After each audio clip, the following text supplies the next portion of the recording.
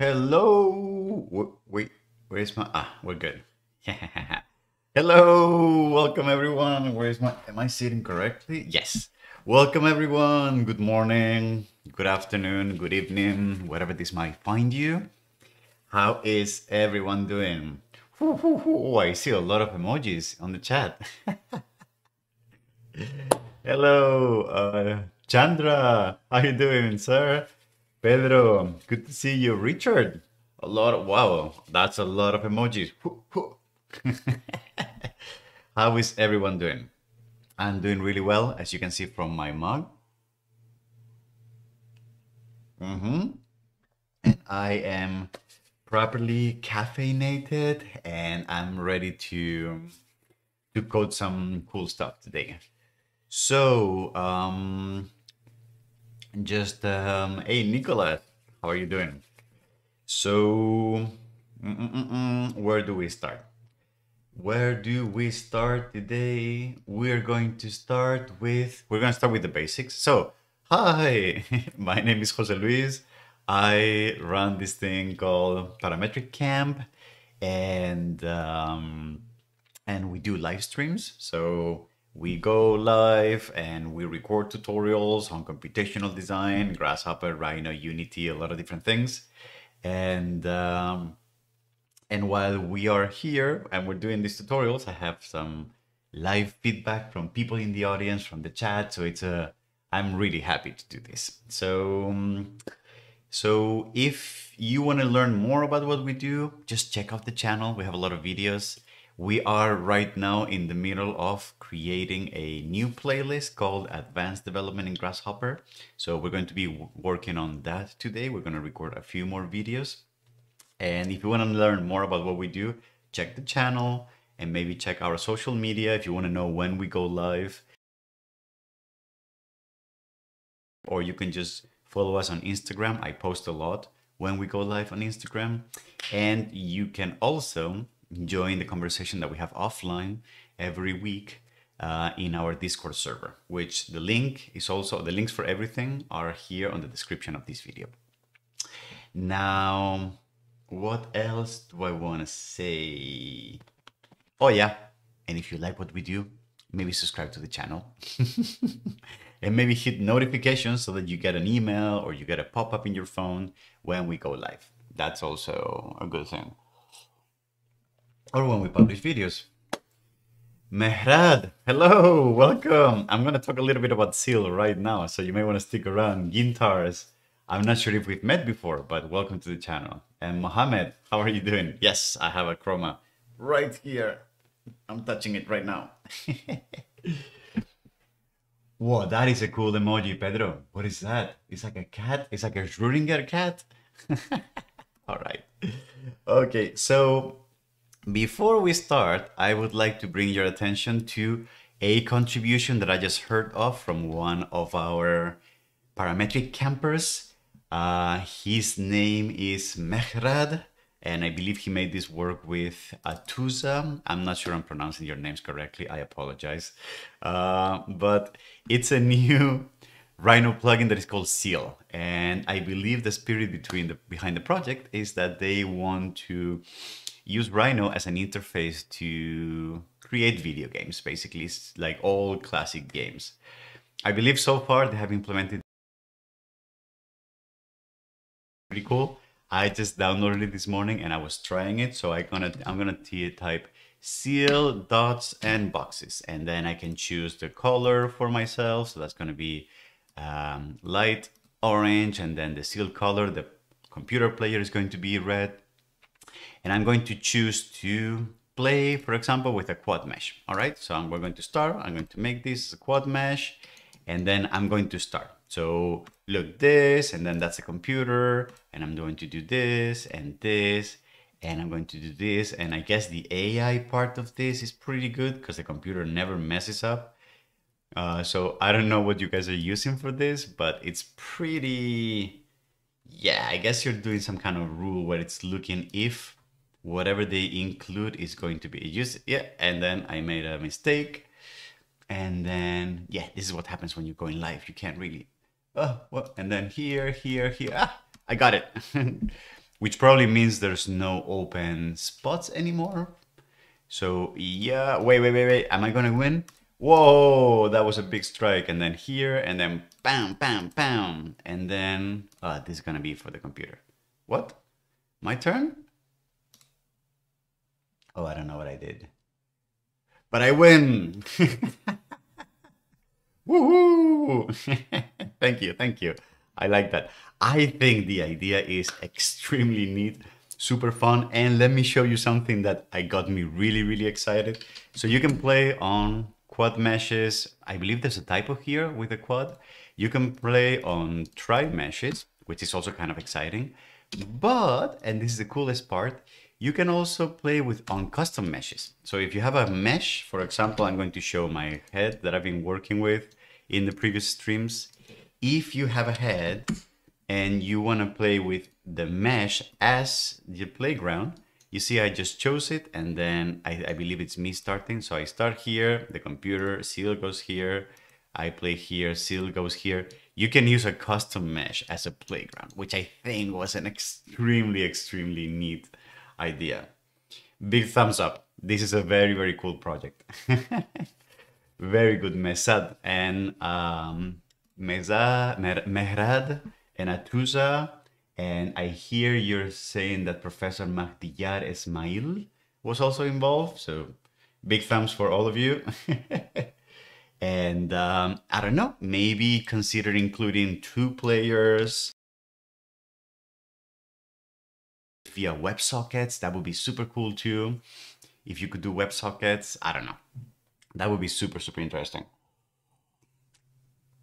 So yeah, that could be super interesting actually. So you can type in here a WebSocket address and then it connects and then you can play, you know? That would be really neat. Good job. I really like this project. All right. And what are we doing today?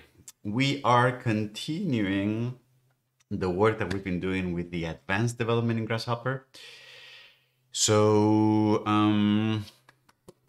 in that sense, last time we met, we recorded a couple videos where what we did was I taught you how to load external assemblies, so DLLs, C# code from a third party that you could use in your Grasshopper plugins, correct? In your C# scripting. So that was one thing. And then we recorded a hands-on exercise that was doing mesh manipulations with this geometry called Geometry 3 Sharp that Ryan Schmidt from Gradient Space has made available and is super powerful for meshes. I thought it was a really cool exercise. So what we are going to do today is we're going to continue with the advanced development. And I think what we're going to do is I would like to teach you how to use Visual Studio as a development environment for Grasshopper. So that's going to be one thing. We're going to talk a little bit about the Grasshopper SDK, right? And we're going to talk about the difference between Grasshopper files and Grasshopper X files. That could also be interesting. Now I'm thinking whether if that's the order that we want to do things.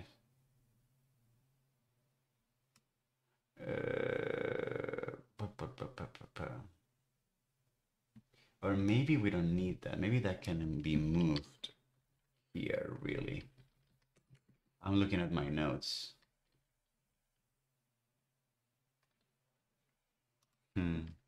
Yeah, I wonder why that's there.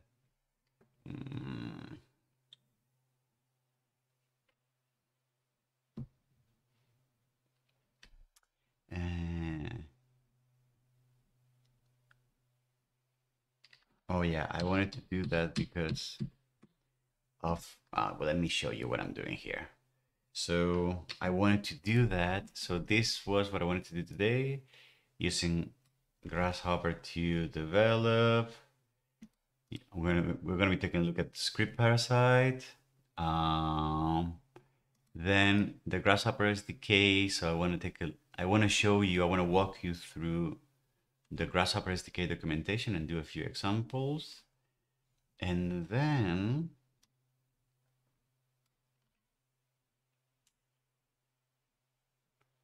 I think the idea was that I needed to use this so that I could teach you Grasshopper unique IDs.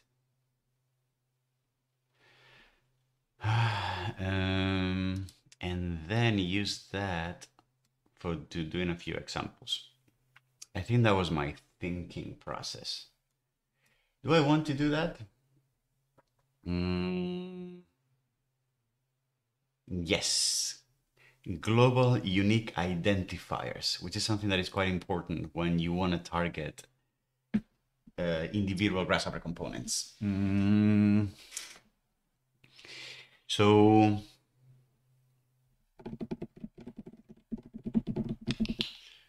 let me think about this. So it feels, so for these examples, are we going to need this? Maybe I can just use this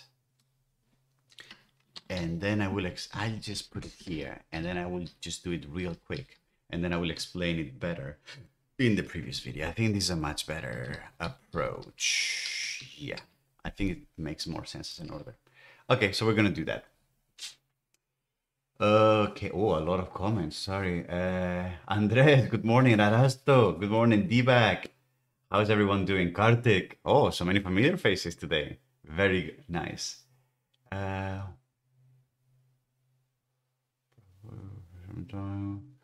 Random Grasshopper component. Oh, Gintars, you've been following the. Okay, thank you. I appreciate that. Thank you. Ghosted mode, WebSockets. All right. Okay. All right. So let's get busy because I need to jump on a few meetings after this. So I'm not sure I have a lot of time. So let's start. Let's get started. So the first thing is we're going to talk about using script parasite as, so for that I'm going to need to put for Rhino and then, hey Hex, how are you doing, man? Good to see you. Script parasite.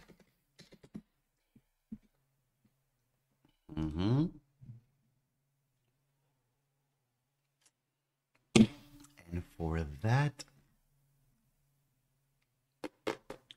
what am I going to do? For that, I'm going to also want to show a teaser, which is going to be how to write files to a custom folder. Okay, and for that, I need to find an example of that, and an example of that is going to be here. Yes, exactly. It's going to be here, and it's going to be, I'm going to copy and paste this. Sorry, I'm just doing something on my other window. I'm just finding some code that I want to recycle. Okay.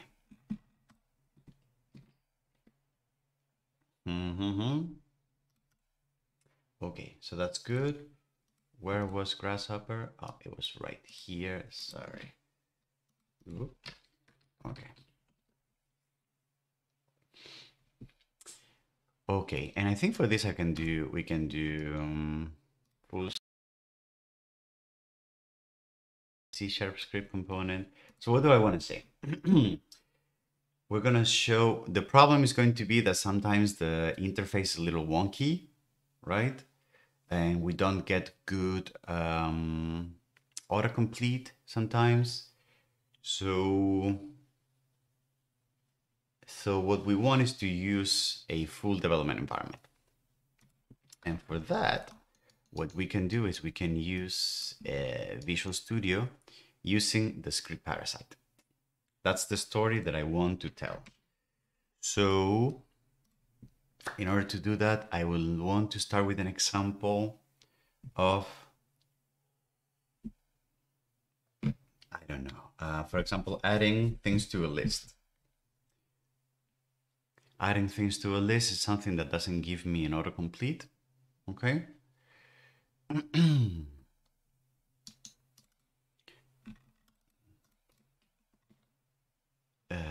So for example,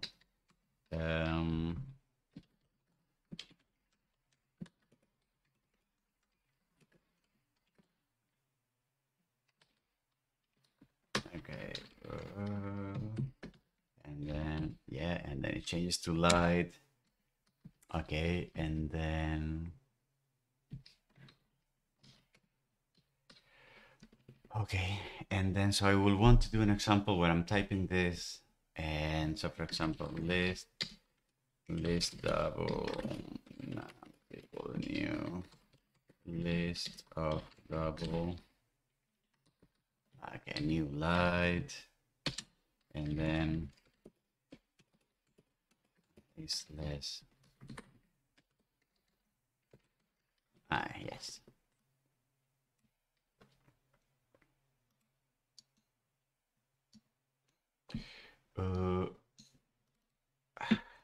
Okay, so I'm going to write a slider here. And then another slider here. This is going to be start. And this is going to be end. This is going to be an integer, and this is going to be another integer. Okay. And then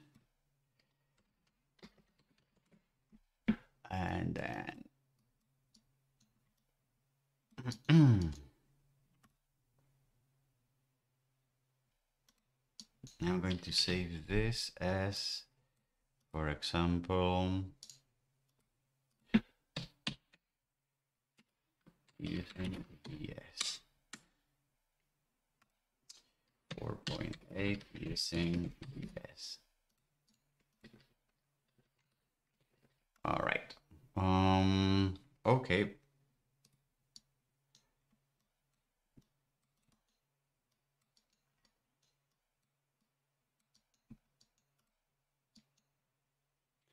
Okay, so I'm going to start by explaining the problem and then dropping a script parasite and showing how that works.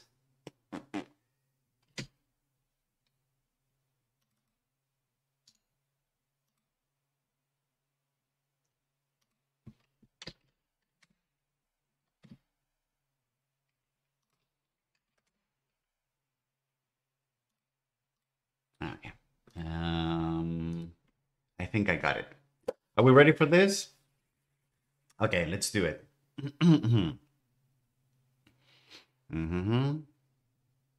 All right, am I centered on the screen? Yes, I'm kind of centered. A little bit.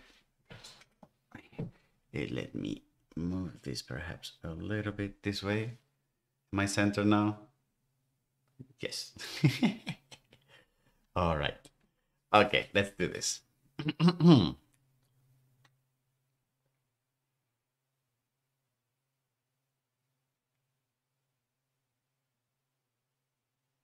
Hi, and I didn't even know what I was gonna say. What was it? Okay, starting over again. Starting over. Am I recording? Yes. Okay.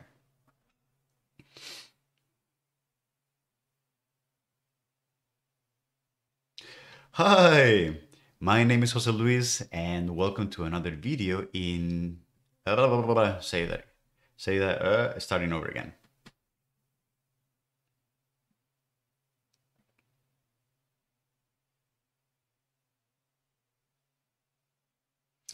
Hi, my name is Jose Luis at starting over again. What is it that I typically say? What is it that I always say? Hi, and welcome to an. Hi, this is Jose Luis at Parametric Camp, and welcome to another video. Blah, blah, blah, blah. Okay, all right. All right, starting over again.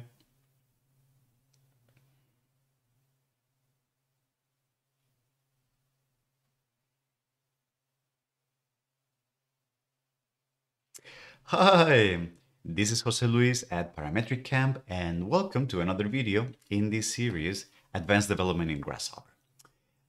In this video, what I would like to talk about is about the development environment that we get when we are working with C# script components within Grasshopper. And if you have been following my previous videos, or if you have tried to write some code in this component itself, you may have noticed that the development environment itself, so the window that we're given, has some features that are typical for professional development environment. It has autocomplete, it has highlight, it has tooltips, but it's not really a full-fledged professional development environment. It's missing like many features, and sometimes it's a little wonky. It's understandable because it's just a script editor. It's not really a full development environment, but sometimes you might feel that the experience of writing code inside of this environment is a little frustrating.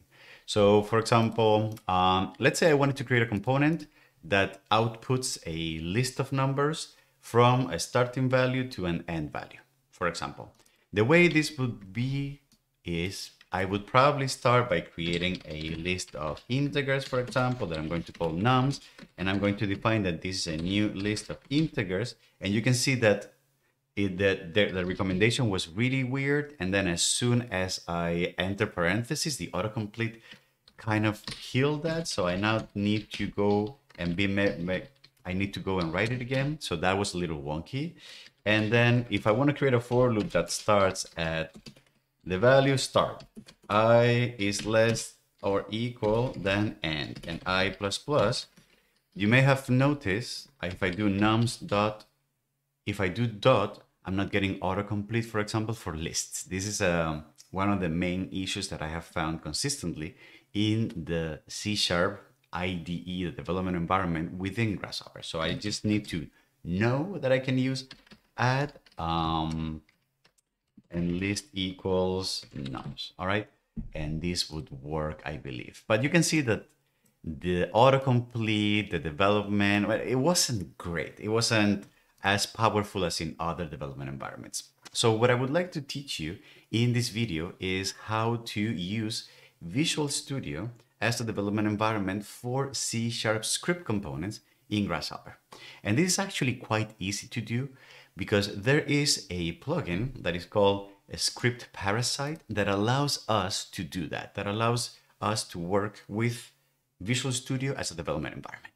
If you go to Food for Rhino, which is the main repository where we can download plugins for Grasshopper and for Rhino, you will see that there's this one called Script Parasite, which if you download and you install it, then you will end up having somewhere here, I believe you will end up having a new component here that is called the Script Parasite, right? The way this works is very easy. So what I can do is I can drop this component here, and then I can plug in a few inputs. So for example, whether if the parasite is enabled or not. So I'm going to toggle here a Boolean toggle, right? And then F is going to be the folder where the script parasite is going to copy the scripts. So basically what script parasite does is it takes a look at a C# script component, and then it takes the code inside of that component and it writes it somewhere on your system into a project that can be read by Visual Studio, so that you can open that project with Visual Studio and work with that project inside of Visual Studio. And then what the script parasite does also is that it constantly monitors for changes in the files that you have done with Visual Studio, and it updates the Grasshopper definition with those changes. So what are we going to do? So for example, I have created in my system a folder on my desktop that is called dev for development. And I'm going to copy this route here. And then I'm just going to paste it here. This is where the folder that I want all my scripts to be dumped into. And I want this to be enabled, okay? But it gives me an error because it says that this component should be added to a group with exactly one C# script. The way this works is that C#, the script parasite knows which C# script to look and to write into a file if I group it with that C# script component. So now, because both are on the same group, script parasite knows that this is the script that I want to dump into this folder here, which I'm going to dock here, and then I'm going to dock here. And then you can see that as soon as I turn this on, these two files showed up on my development folder. All right.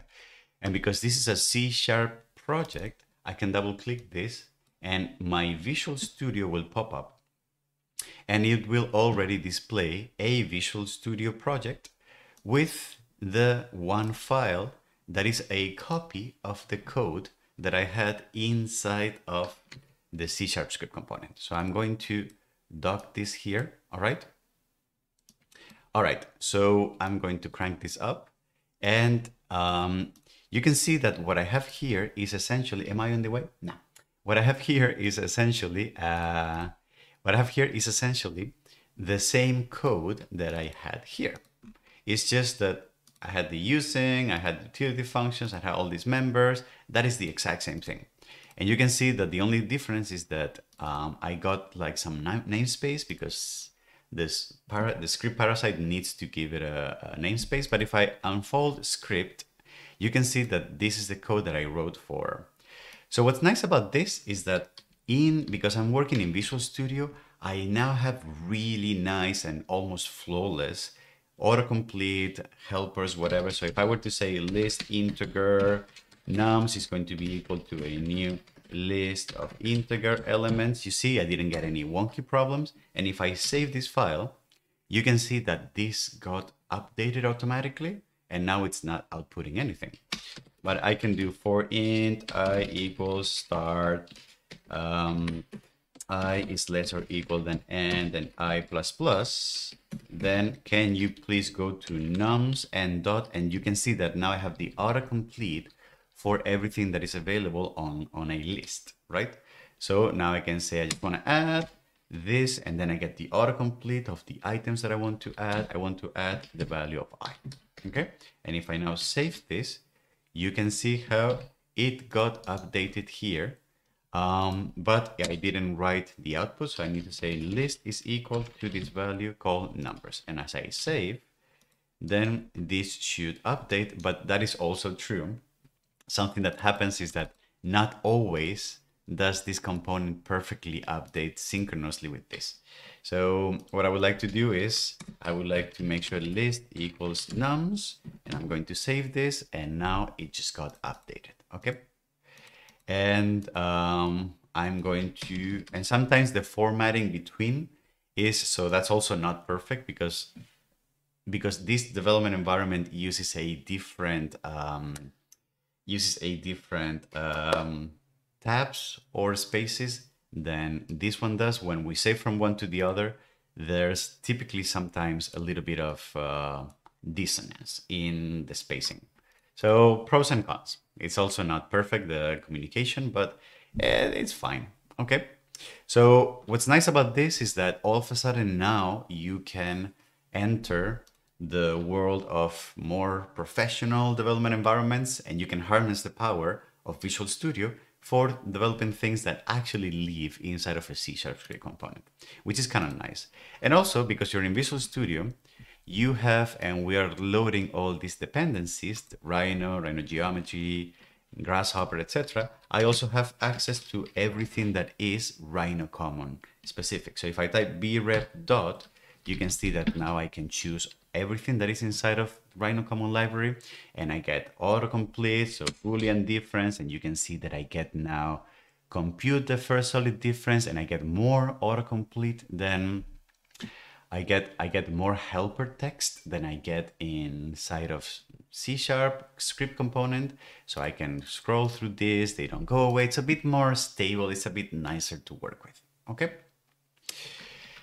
Beautiful. Now, so this is, I highly recommend this when I do a bit more of high level or like big components that have a lot of stuff going on. I always use these techniques, just makes things a bit easier and faster. Okay. Now, the caveat with this is that if you hard code here a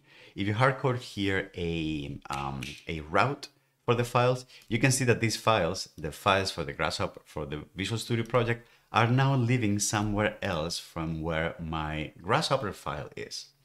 So something that I typically do is that I make sure that the files that I'm using for development are living in the same folder as the file, the Grasshopper file that I'm working on. I can either do that manually, so I can just write here the route of the Grasshopper file, but it turns out that there's a nicer way of doing that, because if I were to copy and paste this file somewhere else, because the route here is hard-coded, then I would lose that connection, the connection between the files living in the same folder as the Grasshopper script. So something that I typically do is I write a component, a C# script component that I typically call here, all right? And what this component does is a component that it finds what is the path of the folder where the current Grasshopper file is. The way I do that is by doing this. And so the algorithm is, I'm going to create a string that I'm going to say, I'm going to call it current folder, and I'm going to initialize it to nothing, all right?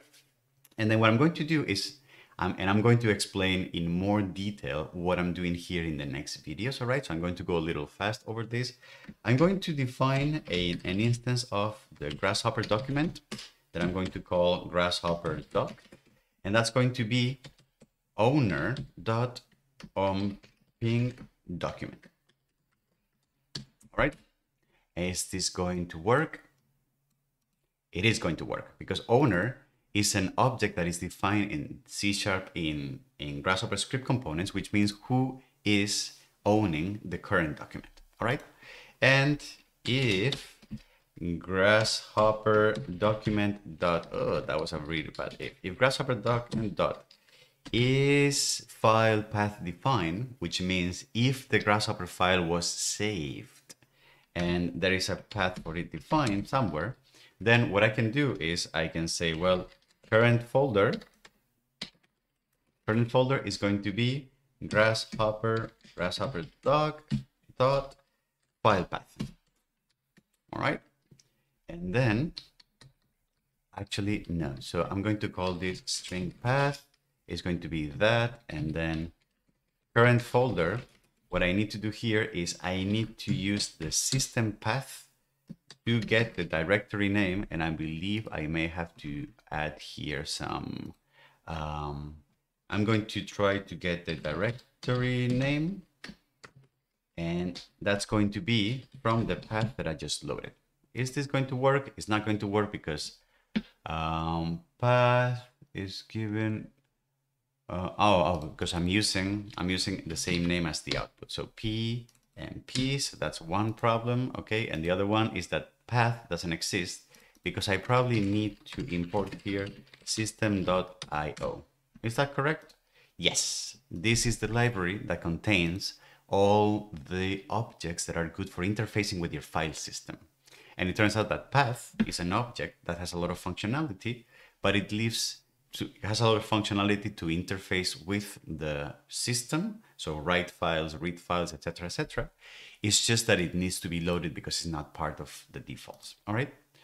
What that means is that in this case, I was able to get the current folder. So path is going to be equal to current folder. And if that is true and I run this, I should be able to get a path of the kind, yes, parametric camp, files, advanced development, and using VS, which is where this file is living right now. And if I plug this in, you will notice that this is still here, all right? But if I go to that path now, which is going to be, where is that? Which is going to be at parametric camp, files, advanced development, using VS, you can see that the files just showed up here, the two development files, all right? Now, I'm going to add an else here because it might be the case that the Grasshopper file has just not been saved yet. And because it hasn't been saved, then its path defined will be false. And therefore, what I would like to do is I would like to give an error message that is called no local folder was found, please save your file first.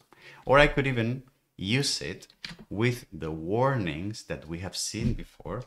So for example, I could say this dot component dot add runtime message, and I want a runtime message level dot error, and I could do this error here, and I can't really see, so I'm just going to add a new line here. All right. Okay, so that's just for the sake of completeness. Okay, beautiful. Now, what did I do here and why? What is this Grasshopper document object? How did I know about owner and omping and blah, blah, blah? All those things are things that relate more to how Grasshopper works and how the components are architected. And I will explain that farther down in other videos in this playlist. Okay?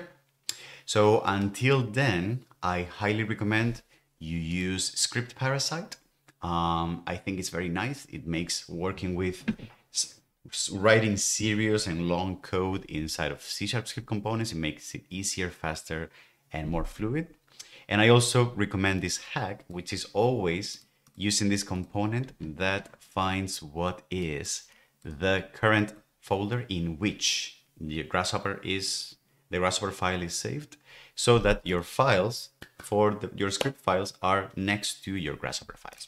It's something that I like doing. Maybe you don't. Maybe you like to have them separate. I don't know. It's perfectly fine. Okay. Beautiful. With that, I think this is everything that I wanted to explain. In the next video, I will explain where all those ideas, where all those objects, the Grasshopper document, where they come from and how can you learn more about those. We're going to take a look at the Grasshopper SDK, the software development kit. And in the meantime, thank you very much for watching this video. If you found it useful, maybe like it, maybe leave a comment, maybe subscribe to the channel, or maybe not, maybe just keep watching, whatever you fancy. Thank you very much and see you on the next video. Bye.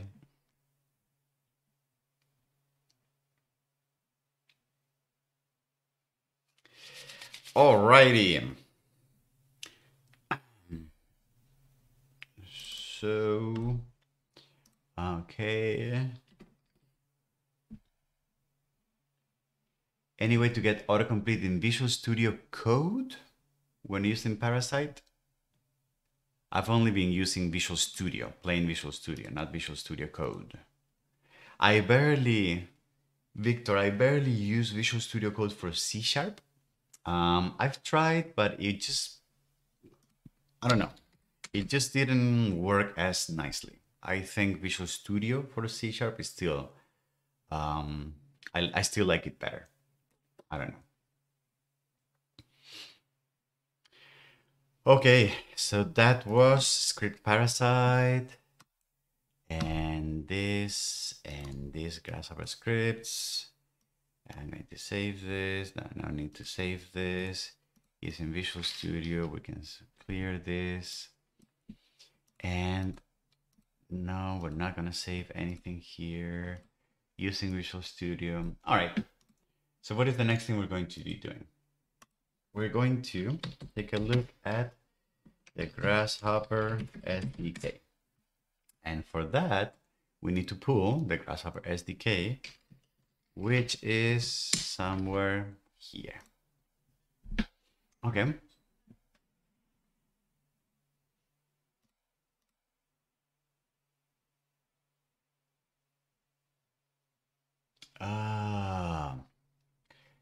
Oh no.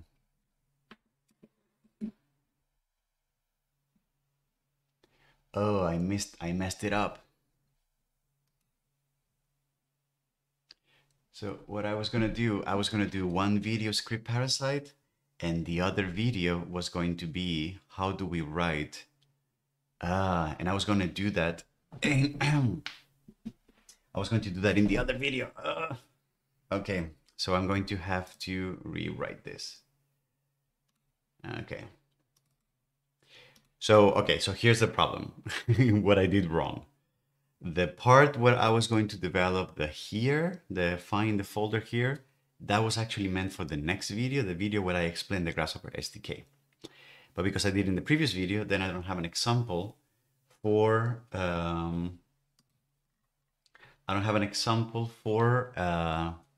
the other video where I'm going to be talking about the Grasshopper SDK.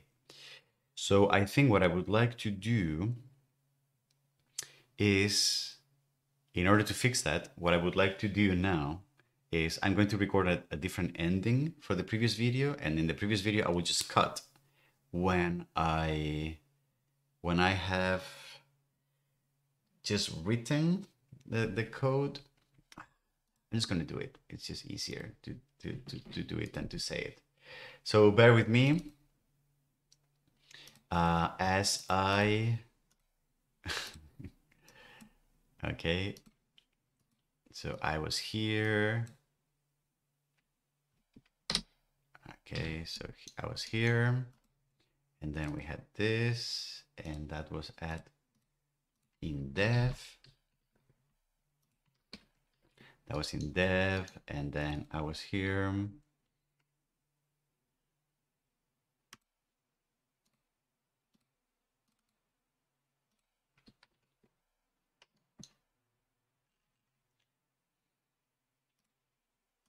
Okay, and I will find a way to cut at the right time.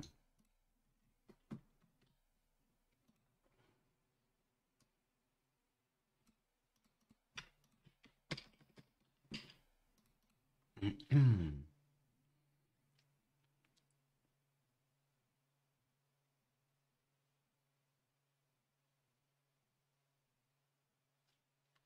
going to move the Grasshopper SDK here.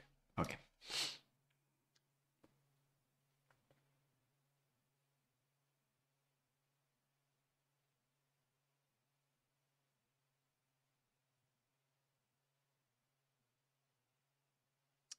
Now, one thing that I typically like, so when I work with both Grasshopper files and scripts that live inside of Grasshopper files, if a typical problem that I run into is that if I save these files somewhere else in a different folder than where my Grasshopper file lives, then things get a little confusing for me.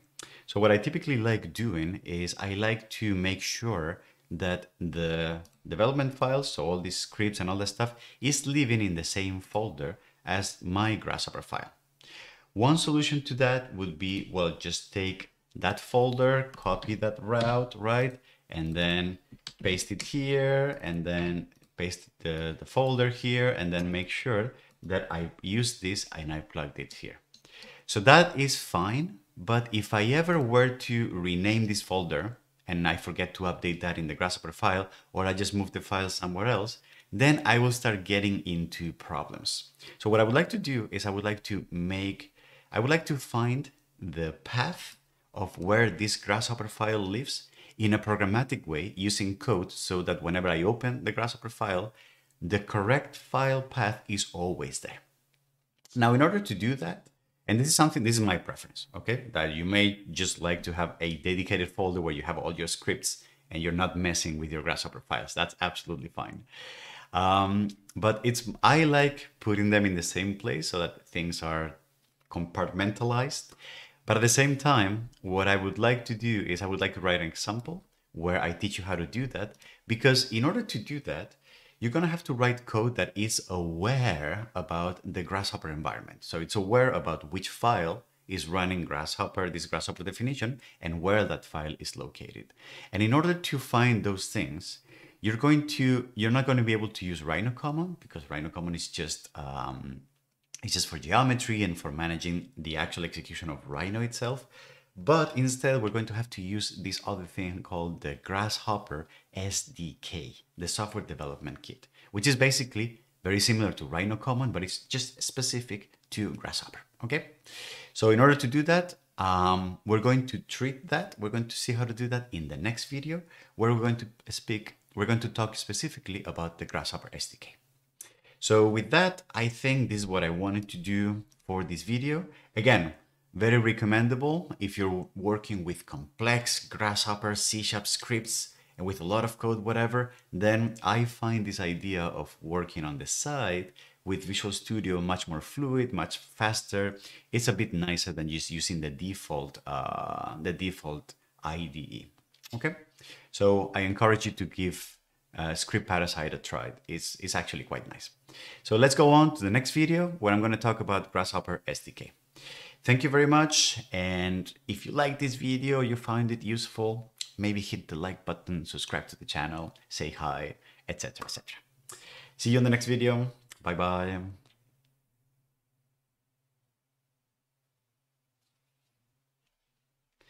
Okay, and I'm gonna write here my notes. Coding.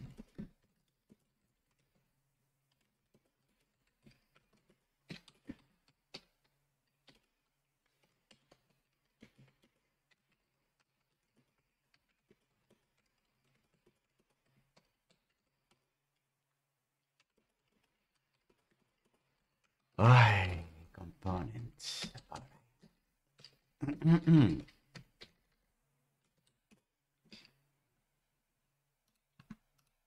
All right. So I'm going to minimize this. I'm going to minimize this. I'm going to keep this here. And I'm going to save this.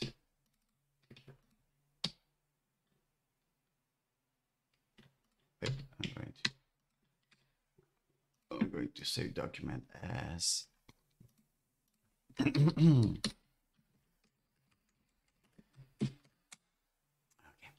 going to paste it again here. It should be 4.9. Okay. Alrighty. So what are we going to do now? We're going to talk about the Grasshopper SDK. And in order to do that, I'm going to find Grasshopper document. What is this? The Grasshopper API. Grasshopper document. Context changed. Grasshopper document. Grasshopper kernel. Grasshopper component. That's interesting. Grasshopper document. That's also interesting.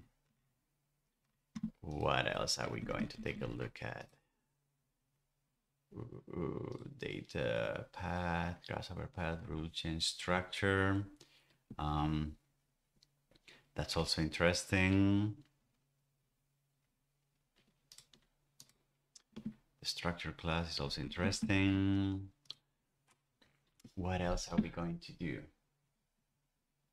What is owner? Where does owner live?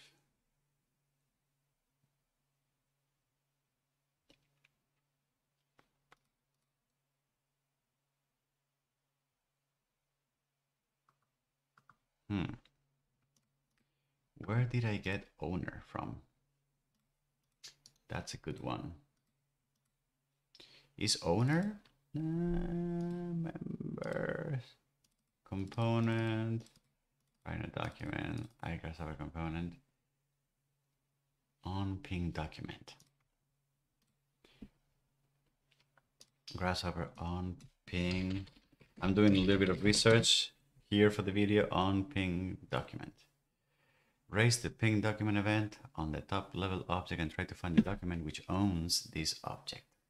And it returns a Grasshopper document.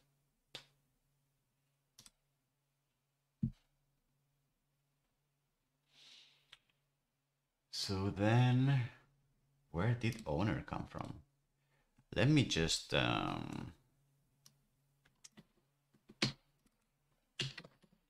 and here, I'm gonna remove this. We're gonna paste this. Okay. Path doesn't exist, so using system.io. And if I use, this is very meta. If I use a script parasite to figure this out, true, then I should have another folder here. I should have another folder here with the other file. Not this one. This one.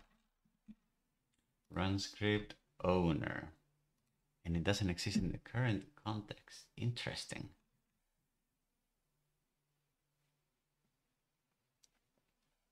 Huh. So it doesn't exist. So how did I figure this out? Where is owner defined? Script instance. Is it part of script instance? Script instance. There's nothing on script instance. That's very weird because there should be something, because it's a class that it's inherited. Oh, I have to say I haven't used the Grasshopper SDK a lot, as you can see. So I am really not sure where that is coming from right now. Let's do some Googling. Grasshopper document owner. Document, Grasshopper document class. Is serializable owner. Guess it says the owner of this document. A document. Grasshopper kernel. Grasshopper document owner. The owner. Is it the same if I do uppercase? That shouldn't. It doesn't work. It only works in lowercase, which is very odd because that's not a typical. So where does owner come from? I have no idea. Owner document. Huh, interesting. Well, I don't know. And it looks like that's gonna take some time to unpack. So we may just wanna not do it right now. Okay, so let's go back to business. So we were here, and okay.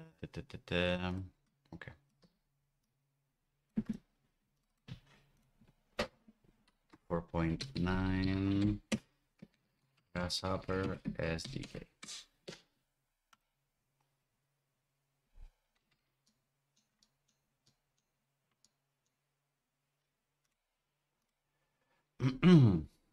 All right, let's do this.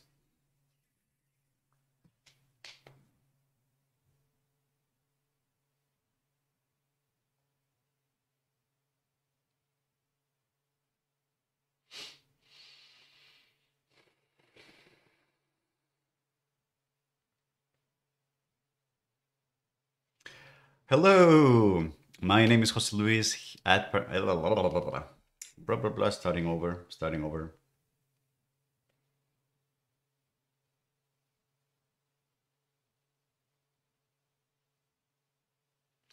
Hello, starting over. That was bad. Hi, this is Jose Luis at Parametric Camp, and welcome to another video in this series, Advanced Development in Grasshopper. In this video, I would like to go and explain really superficially what the Grasshopper software development kit is and why it's interesting for us when we're doing development in Grasshopper. You may have heard me in previous videos talk about the Rhino Common and being this library that lives inside of Rhino and that we can use to access all the power of geometry manipulations, blah, blah, blah, and sometimes things about how Rhino, the actual program, the actual software, how it runs on your system, right? So it turns out that not all functionality that we can access in Grasshopper comes from Rhino Common. Some of the functionality is specifically the one that relates to how Grasshopper works, how the solutions are updated, how the components are laid on the system, how they talk to each other, etc. All of that, Rhino Common has no idea of how it works because it's a plugin, right? So all of that functionality actually lives somewhere else, and it's provided to us through what's called the Grasshopper SDK, which basically is another library, another DLL, another file with a lot of code packed inside of it, just like Rhino Common is, but that takes care specifically of giving us interfaces, giving us classes, and giving us functionality that relates specifically to Grasshopper and how Grasshopper works.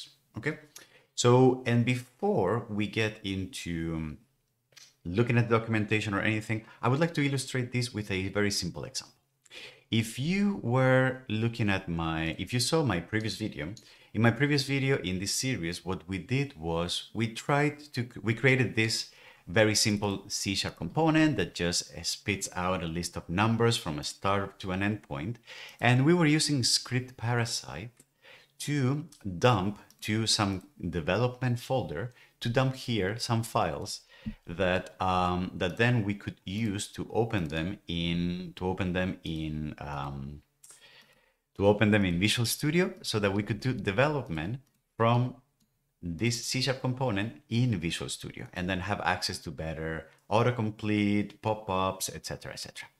The problem was that something that I like a lot is to have my development files, so the files that script parasite generates, all of this Grasshopper Studio project, to have them next to the Grasshopper file that I am developing. And in order to do that, because I have to feed the script parasite component, I have to feed it a path. If I hard code that path, if I just write where the file is, then that might be prone to errors, and it might be prone to me moving the file around in my file system, whatever, and things not working anymore, or the file is being saved in the previous folder, in the one that is hard-coded here. So what I would like to do is I would like to write a C# script component that always gives me the path where the current Grasshopper file is saved, so that if I move that file somewhere else, that path, when I open Grasshopper, will be updated programmatically.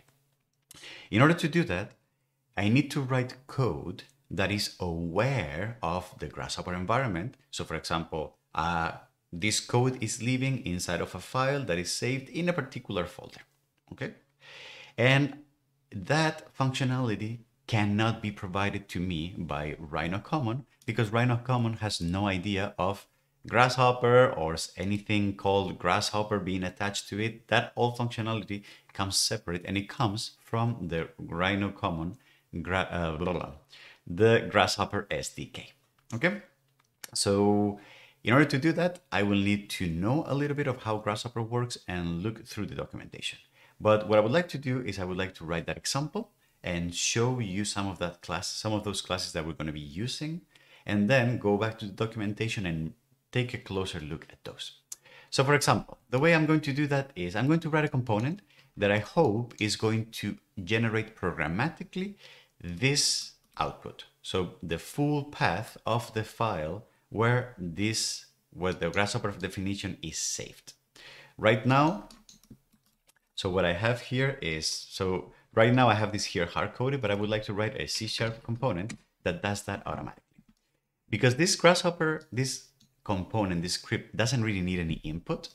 I'm just going to remove all the inputs, and I'm going to rename this here, all right? That's going to be, and then the output is also going to be called here.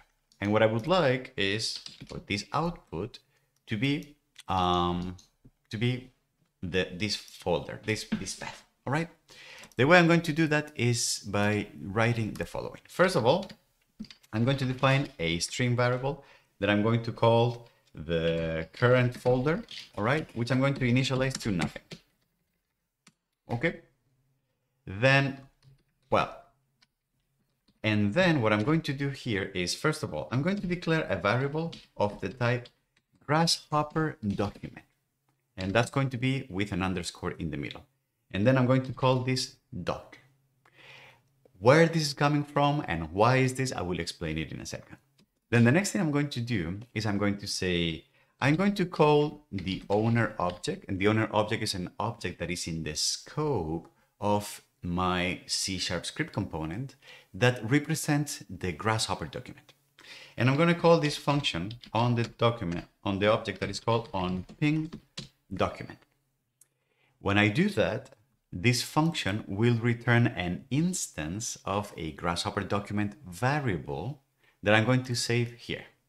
And this variable will have information about the file, the document that I'm currently running inside of Grasshopper. So therefore, from this object, doc.dot, I will be able to do things that relate to the document. So for example, you can see that I can add objects, I can find what are the active objects, who is the author, what are the attributes, I can figure out the context, I can subscribe to events, what is the display name, the ID of it. There's a lot of stuff that I can get from here. So one thing that I would like to get is the file path. So I'm going to type here file path, which you can see it's a string. So what I'm going to do is, because it's a property, so I'm going to save this string. Path is going to be all of this. So file path, all right? And then just for the sake, I'm just going to output here through the output. This is going to be equal to file path. If I do that, then you can see that what I'm getting out of the component is the full-fledged file path. So all the folders, all the structure, etc., including the name of the actual file. And if I were to save this file somewhere else, so for example, I'm going to save this to my desktop, all right? And then if I were to now update this, because I saved to my desktop, this didn't update because Grasshopper doesn't update when I save files. So what I can do is I can recompute my solution, and you can see that the file now is on my desktop. Okay. So this is very nice because if I were to open this file somewhere else, then this will update programmatically. So I'm going to save the file back where it was, or I'm just going to close it and load the file from where I had it before. Okay. So that's the file that I just downloaded. I loaded from the actual folder. The problem is that I want only the folder. I just want the path. I don't really want the file as part of the path. So what I could do is I could just do some string manipulation and make sure that I split this whole thing by the backslashes. I remove the last part and then I put everything together again, but that's not very clean. And something that I can do is that I can use the system path object to take a file path and just retrieve some information from that file path. So what I can do is I can bring in here using system.io, and IO is the namespace in C# that contains all the functionality that is useful to interface with your file system. Reading files, saving files, figuring out what is the character that separates folder names, etc., which is not the same in every system, right? And what I could do here is I can say path only is going to be equal to path, and which is an object that comes from system.io that gives me access to functionality for the system, dot, and then you can see that I have a lot of things: get full path, file extension, combine, etc., etc. It's an object that specifically is designed to work with paths and to modify them, improve them, find data from paths, etc. So what I can do is from here, I can get the directory name of a particular full path. So that's going to be file path. And if I now output file path only, all right, you can see that I just regenerated this, but this has not updated. So I'm going to recompute here, and you can see that this is not working. Let me recompute again, and we can see that this is not working for some reason. So let me take a look at why it's not working.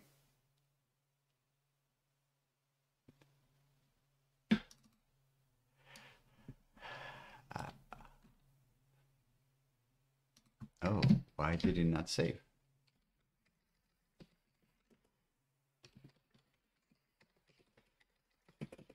Okay, so path dot using system, oops, using system.io, using path.get directory name of file path and path only here. And here we just do path only. And we're going to save this. Okay.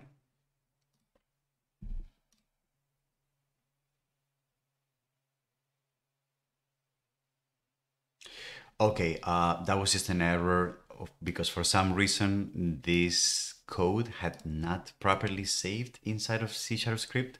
So I just had to open it up, write the same thing again, and now it works. Sorry for that. I don't know what happened. So you can see that now I have just the file path, all right, not the full thing. And if I go now to the folder where my Grasshopper file lives, this one here, you can see that as soon as I plug in this new folder here, all these script parasite files are going to show up here.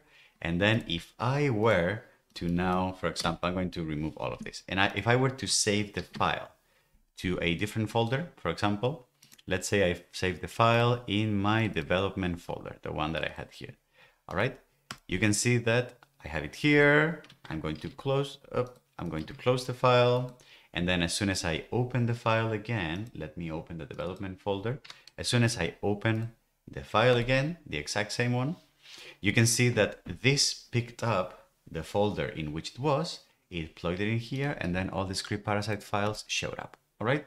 Which now makes the whole thing much tighter, much more programmatic. It satisfies my OCD. I'm really happy about this. Okay. Now, the question is, what the hell is this Grasshopper document thing? What is this property file path? Where is this coming from? Where? So let's take a look at the Grasshopper SDK. All of those things we can learn from the documentation. This is very similar to the Rhino Common documentation. What you can see is that the Grasshopper API or the SDK, they're basically the same thing. What it does is that it has a bunch of files that are like tutorials, development, examples, things that you can do with the Grasshopper SDK. And then it has the namespaces. Basically, the Grasshopper SDK has two main namespaces, Grasshopper IO, which is for reading and writing files, and the actual Grasshopper file, Grasshopper kernel. And you can see that actually, when we're living in Grasshopper, you can see that every Grasshopper component already implements the Grasshopper, Grasshopper kernel, Grasshopper data, and Grasshopper types, all these namespaces, Grasshopper, Grasshopper kernel, Grasshopper data, and Grasshopper types. And why is this important? Because that gives the component access to Grasshopper functionality. So for example, if I go to Grasshopper kernel, you can see that there's a lot of stuff, the Grasshopper active object, the alias, the author, and there's this thing called the Grasshopper component.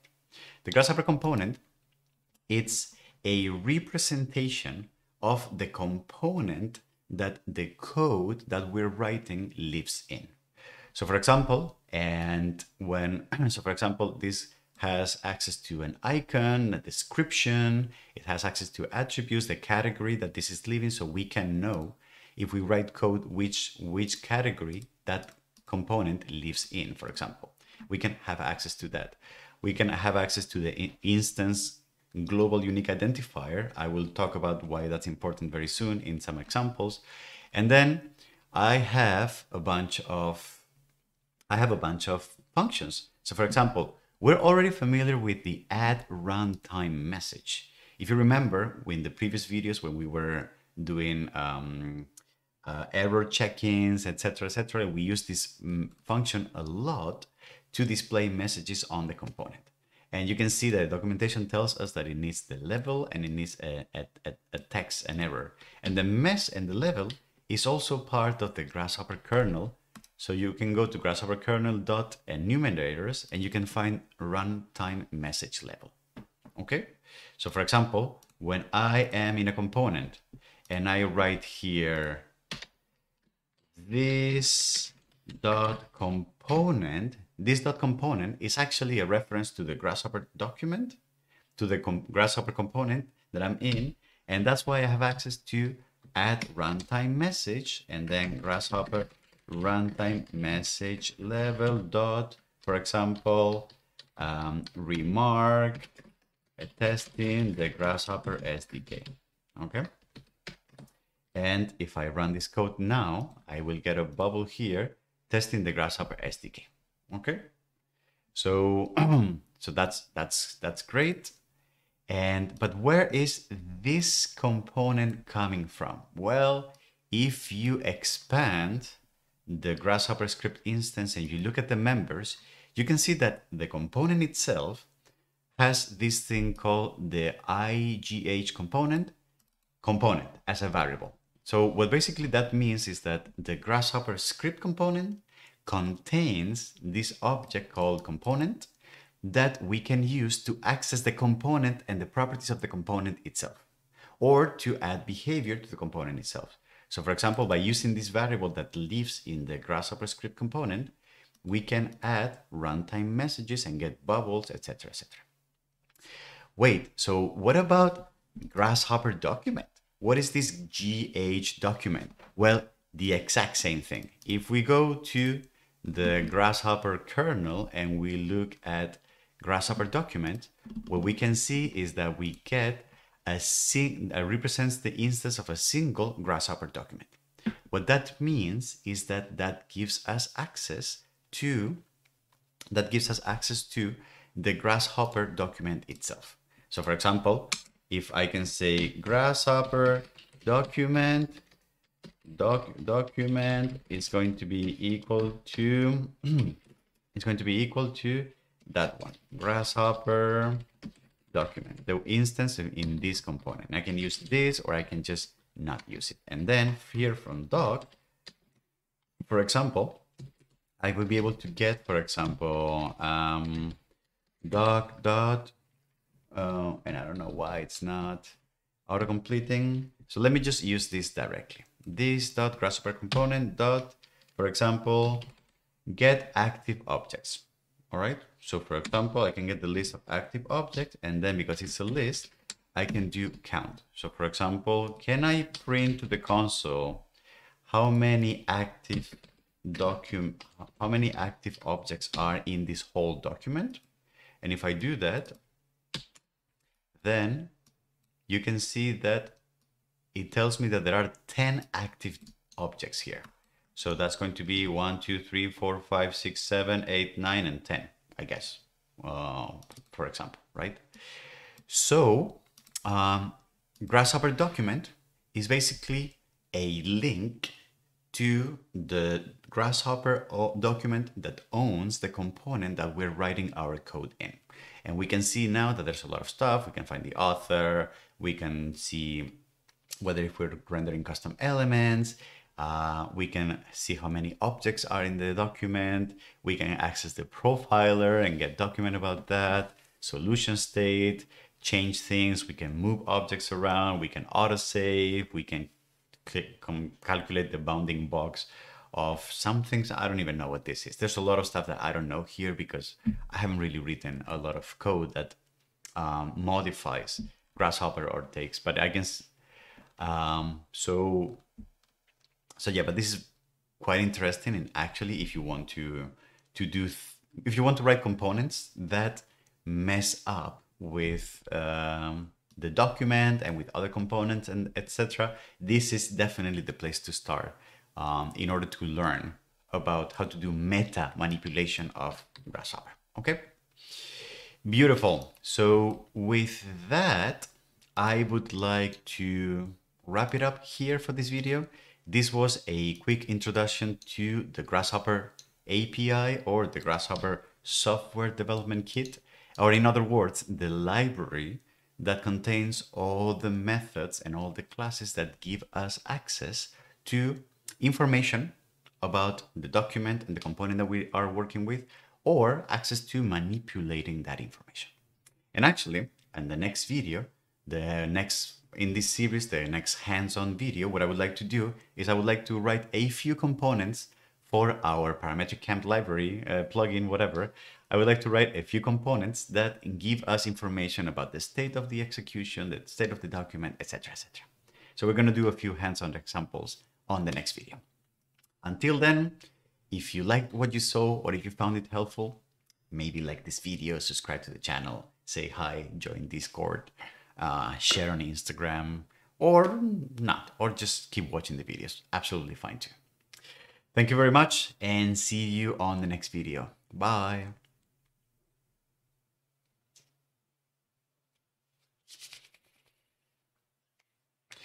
Alrighty. Cool. So, okay. So I'm going to save this Grasshopper.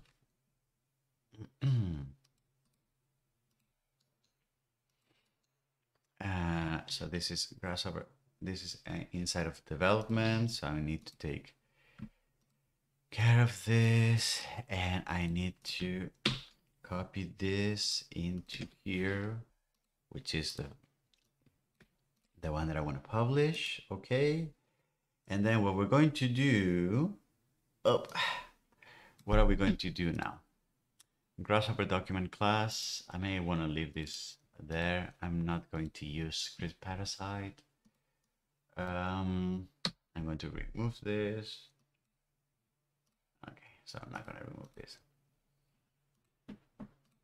And so what I would like to do now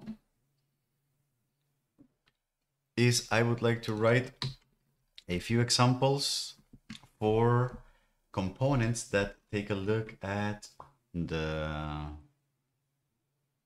state of Grasshopper and Rhino. Okay.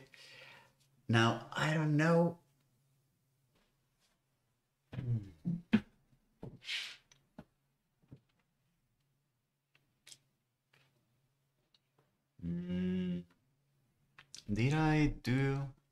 Did I try things out here? Vector test part.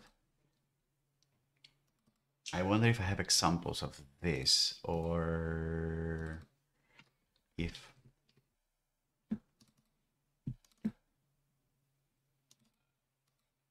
I have some examples here. What is this?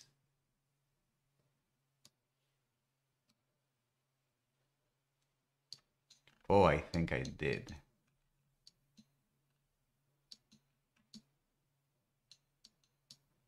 Yeah, I think these were some examples. So what did I do here? I used reflect.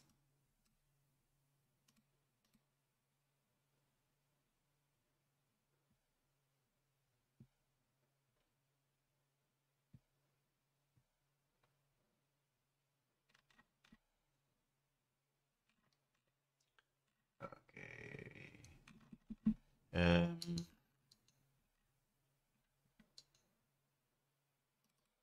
I used reflect.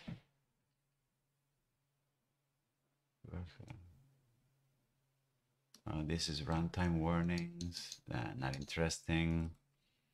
I did here Grasshopper document. I did here.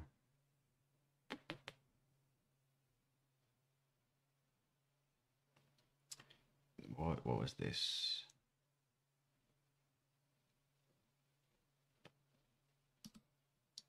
Oh, this was just a heavy document. Preview color selected. Oh, wait. Oh, it changes the preview color. Oh, interesting. I see.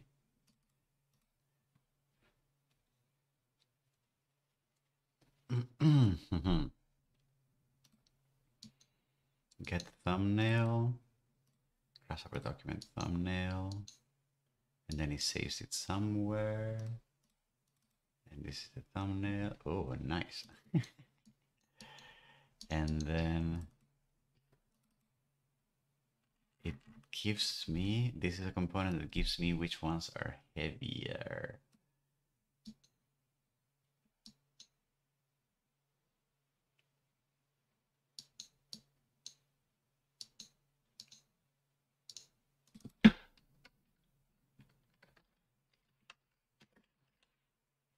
Heavy calculation. And I'm going to redo this again. Okay.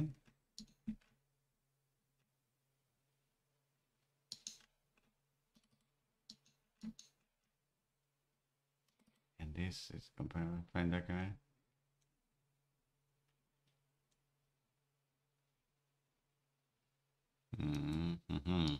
I see. Okay. And component. This component is okay. Hey, no. How are you doing, sir? Find component by ID. Component lock the string.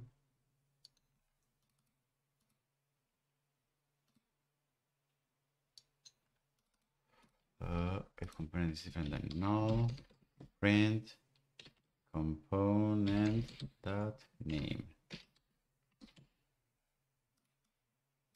And it's not doing anything. Enable.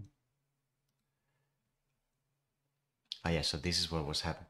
Okay, so for some context. So we're going to record a video now where we're going to make a few components, a component that gives us information about the Rhino document, a component that gives us information about the Grasshopper document, a component that changes the preview colors programmatically. So you can see here, all right?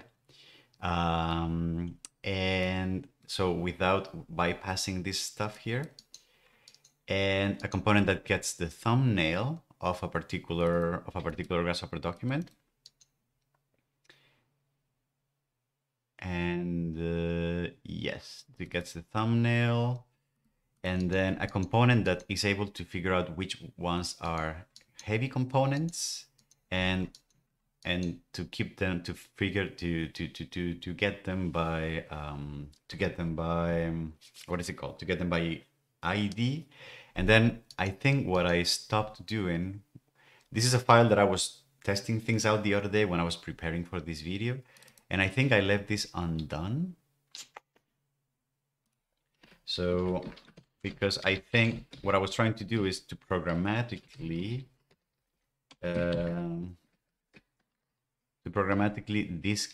disable components by ID, but it looks like I'm not able to find component by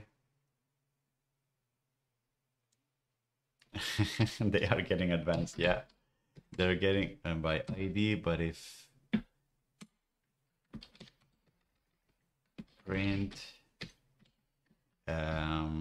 component equals null dot to string, the component is null, so it looks like this component is not found in the Grasshopper document. So maybe what I need to do is I need to get an instance of the current document.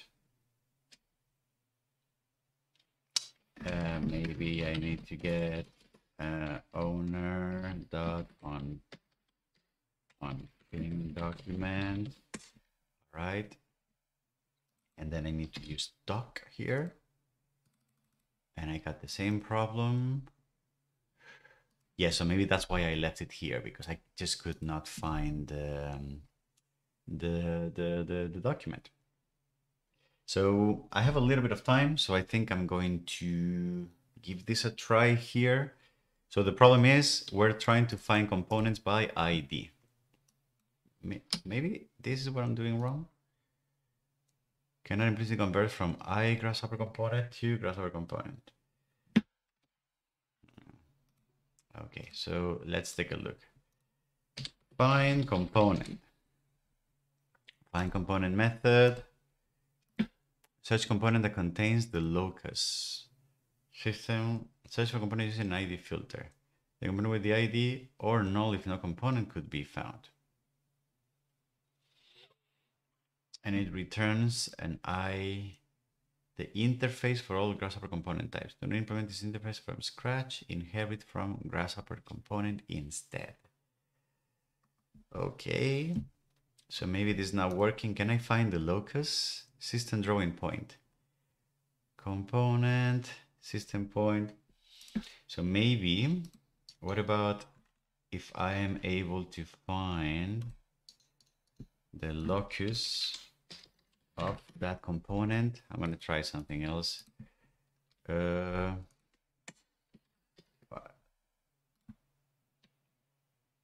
So AO dot log point component Grasshopper. How can I find where the component is? Category, component description, exposure, has isolate objects, locked, mutable, nickname, obsolete, face, processor time, read, runtime, message level, trigger, autosave, right? So no. I wonder if there's a Grasshopper find component not working.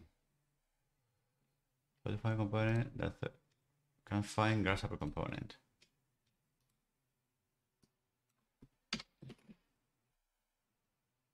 What are you gonna put that links with the current?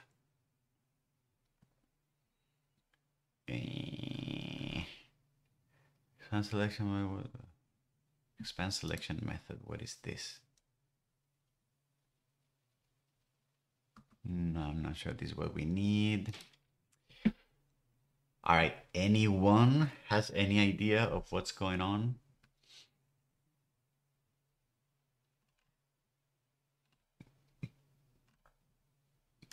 Nope.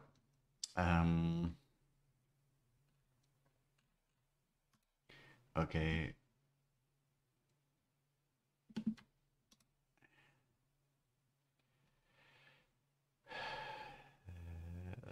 When a reference object has another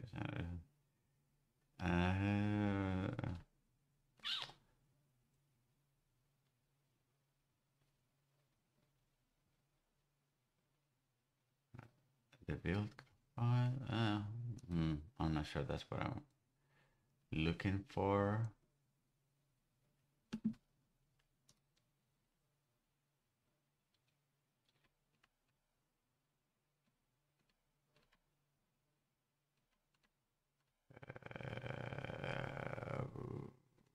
No.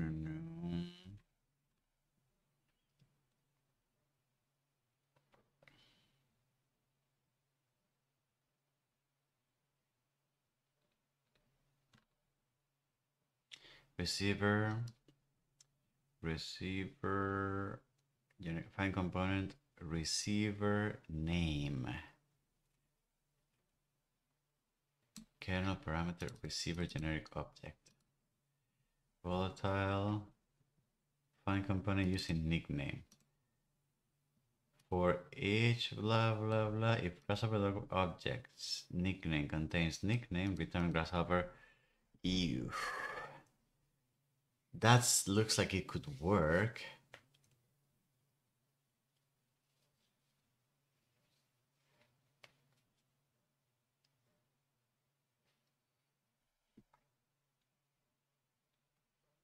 But it just doesn't look nice.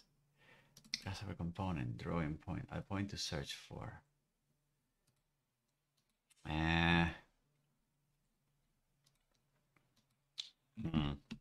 Can find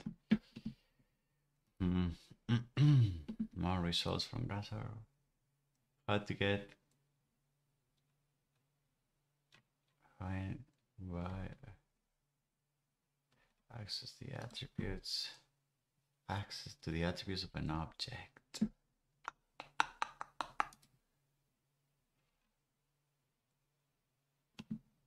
Slider gear. Can I ask the component connected? This is the Python. Component on ping document. ID parameter instance.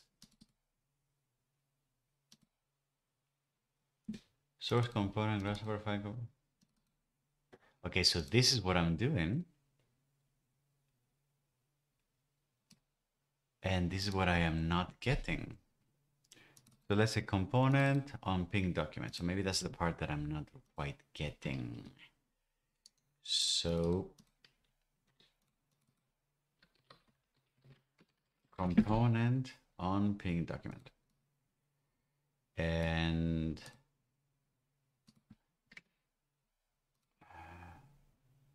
doc component. Find component.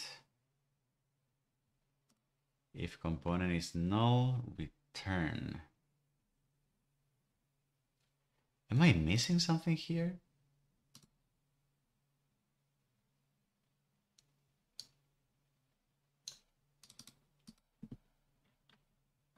Nickname, component, global, active objects, Grasshopper active objects, component names.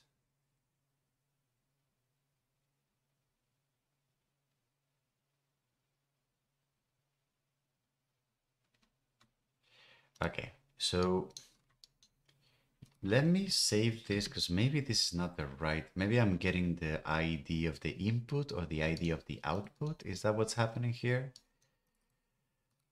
Okay, so let me copy this. And then what I'm going to do is I'm going to save these tests as a Grasshopper X, which I believe I already did. Okay, so I'm going over my old steps. So I'm literally going over the steps of things that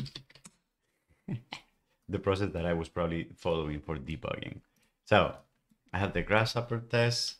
So I'm going to search for the global ID. So chunk definition objects. Okay.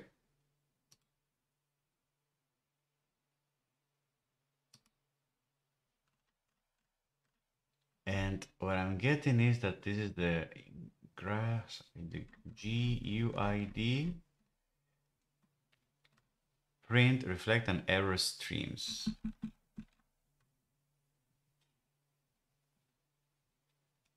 And what I see here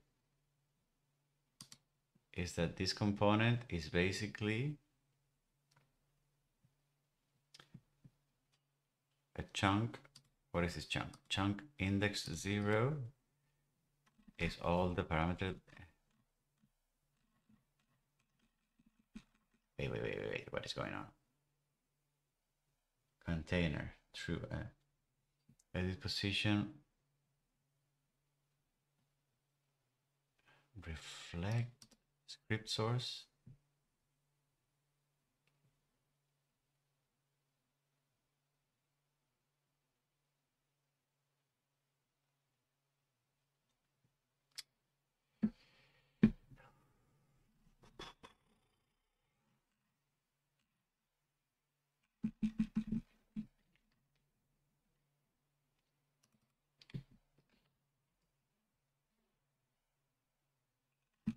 Object index 3. So it looks like I'm not getting the ID of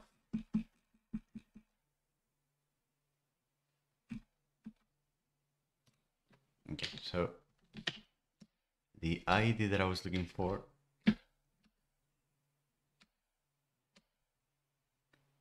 wait, the same ID is shared by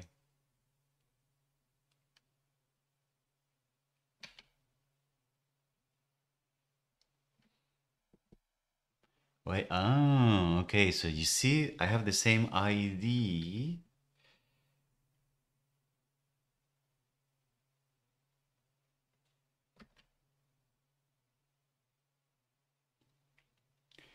Oh, all right, because the ID that I'm getting is the ID, the generic ID of the C# script component, but I'm not getting the instance IDs of each particular C# script component that I'm dropping. Ah, that's the error. I'm not getting instance ID. I'm getting just exactly, that was the problem, the instance ID, and then this is blah blah blah, and it picks it up, it's C#, and then I can turn it off. Okay. All right, all right, all right. This is the one. Okay. And then that was the problem. Okay. You see, you always need to go low level. Like look at like the zeros and ones to figure out what's going on. I will explain what I did here. I basically looked at the source code of the Grasshopper definition to figure out what was going on.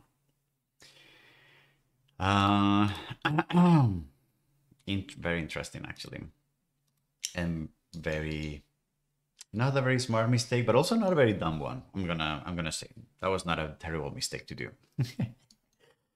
Okay, so now I need to, once I have the element, I can say whether if it's locked, and then I can say component locked.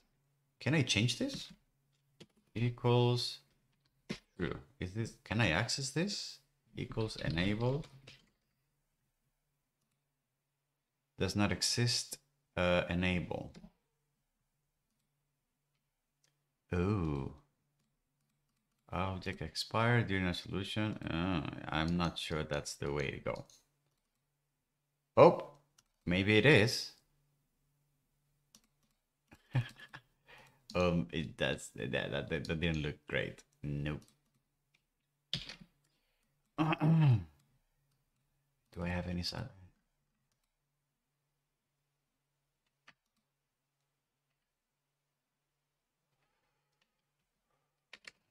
Equals ooh. And then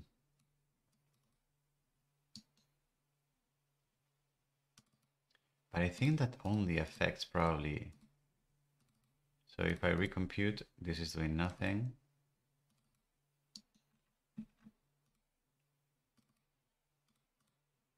Oh, oh, and now it's just off. Huh. Oh, because this is also not working. Yeah, I don't think this way of locking or enabling component.enable add it to the document. I wonder if we can create something, clear data, collect components, compute, create a different description, displays fired, context change, expire solution, expire preview. All right, let's take a look at the documentation again. So we're going to figure out where if the component is locked, gets or sets the lock components are ignored during solutions. So maybe what I should do is I would say component log equals enable, and then doc, enable here, and then doc dot expire solution. Is that gonna work? Object expired during a solution. No, that's not the right way to do it.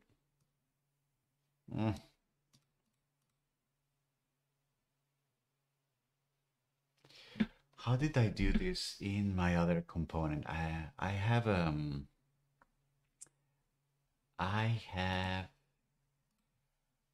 okay. How did I do this with this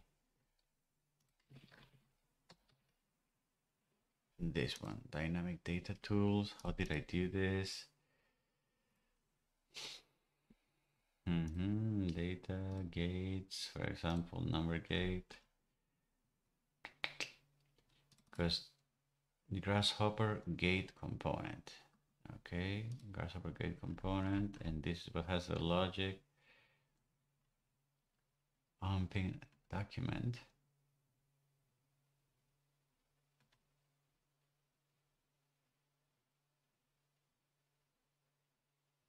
This document, the expire solution, and then maybe we can say expire solution true. No overload for expire solution. Okay, let's take a look at expire solution. Expire solution. Expire the solution. This will blank all objects. And it doesn't take any. It doesn't take any. So why does it take then? Why did it take here? Expire solution, because this one is not for the document. So instance probably it probably leaves as part of Grasshopper data component. Expire solution, and then expire solution, maybe it's a scheduler solution.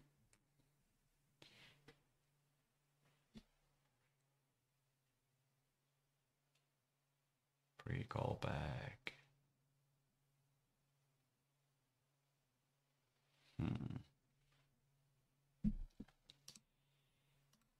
Maybe we just need schedule a solution, delay. Maybe we need to schedule the solution, and there's no callback. We just need to schedule a solution for this. Is very all right, true, false, and then we get the error. Yes, so I don't know now off the top of my head how to do this, really. It's going to need a bit more of research.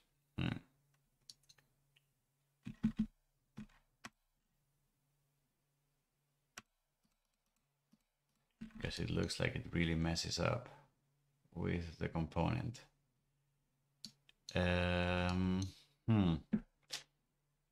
I wonder then what other thing we could use here to modify the component so that we can, you know, do an example of something that. So let's say that instead of this, we do component dot and added attributes, category, bake geometry, clear data,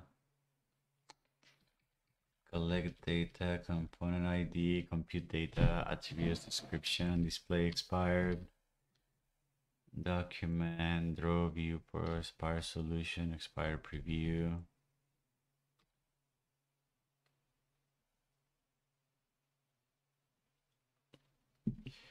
So maybe we want to expire the solution.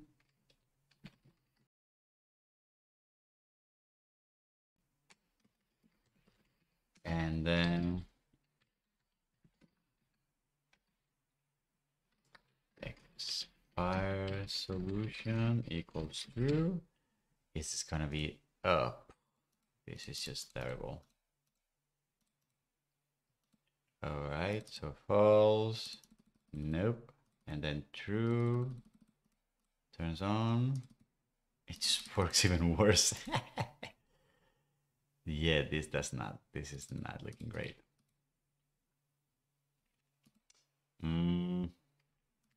Expire solution for the document, but what about expire solution for a component? For a document object. Call this function whenever you do something which expires the current solution.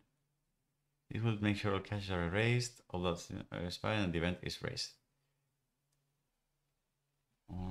Call to override this function. In the class, make sure you clear local data caches and expire downstream objects. Maybe this is a little too much.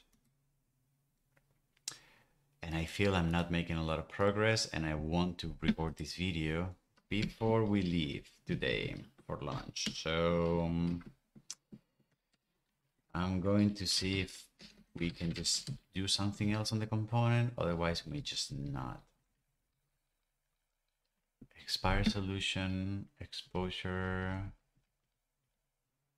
Is vacant, isolate object. What does that mean? What does this mean? Is preview capable?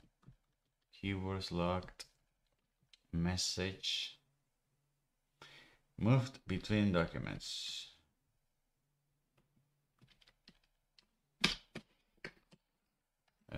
What does this do? Okay, so oh, you get this message here. Ah, okay. Well, we could also just not have anything. Well, this could be something, but it's also not very exciting. I want to really see if we can change some behavior in this thing. Mutable nickname, name, object change, obsolete. What is obsolete?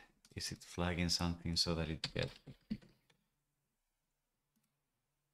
gets all right? Not a lot of okay. Component dot obsolete on display on ping document. Solution expired. Parameters. Phase. Ping document. Processor time.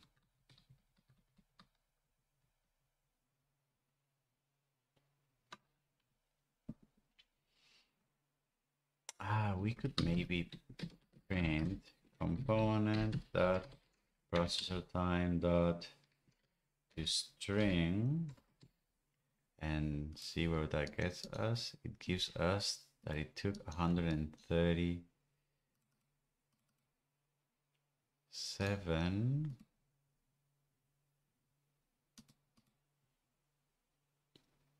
165, which is what we got here basically. Processor time in milliseconds. We're already getting it from here, so we would like, that's also okay, but I would like to use this to make some changes, like turn it off or something. I really want to turn it off. Where is Andrew Human when you need him? Huh? He will know how to do this. Run count, remove from document, expires, okay, got trigger autosave, and write. Okay, do I have meta hopper? Okay, so how about this? Should we take a look at the source code of meta hopper? And all right, so maybe that's the solution. I'm really stubborn when I want to do something. I'm not sure if you realized already. Meta hopper. And this is the beauty of open source code. Do I have meta hopper? No, I don't. Okay. Meta hopper. Curate. Okay. So meta hopper is gonna go into my desktop because I don't know where my Grasshopper components, developer set, folders, components. I don't know what that is. And I'm just going to add here meta hopper. I'm going to add it from the files that I downloaded, and then I'm going to restart everything. And I'm going to take a look at this because there is source code here, right? Oh wait, no, there's no, it's not open source. Ah, no. So I can't really take a look at that. Download it from here. Andrew, why did you not make this open source? Boo. Okay, I'm reconnected. It looks like we are back.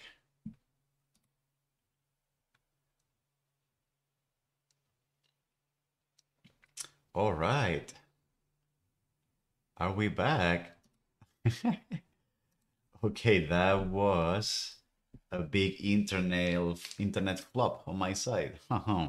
Yeah, sorry, I went dark, but like the internet just disconnected in my apartment. I'm sorry. I'm back, but I'm back. stream is still going on.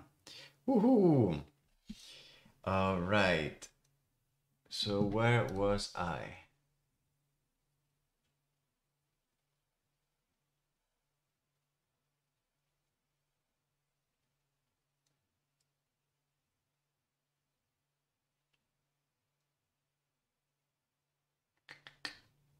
Okay.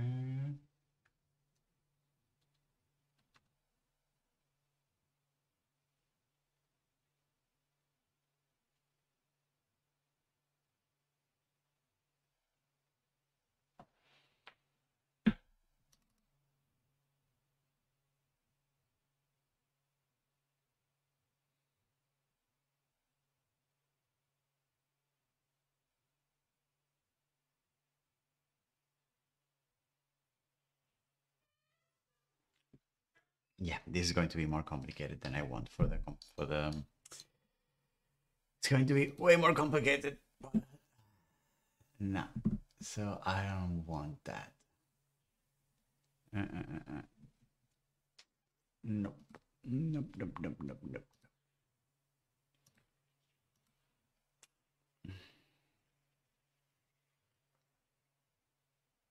Nope. So I guess I'm just going to do the message part.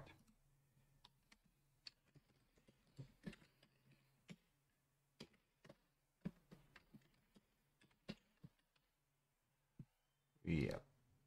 And that's it. Yeah. And then it's going to become an add message kind of component.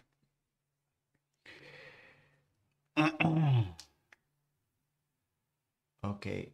All right. Yes. Connection issues. Yes, it was bad. Sorry. But nevertheless, that's fine because I was doing boring research to figure out this out and it was not very exciting. So, but I think I'm ready to go now. So I'm just going to dock this here and I'm going to put this here. And I think we are ready to start with the actual recording of the video. So let's give that a try. And we're going to create a new folder. Okay, let me prepare the files, mesh components, and then this is going to be what? What is this video going to be? Document components. All right. So that's going to be e.a document. And we're going to copy and paste the last one.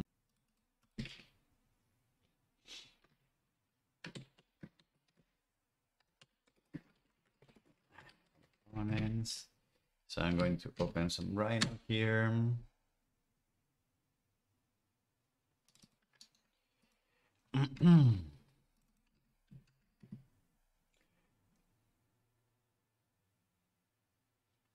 I'm going to save this. All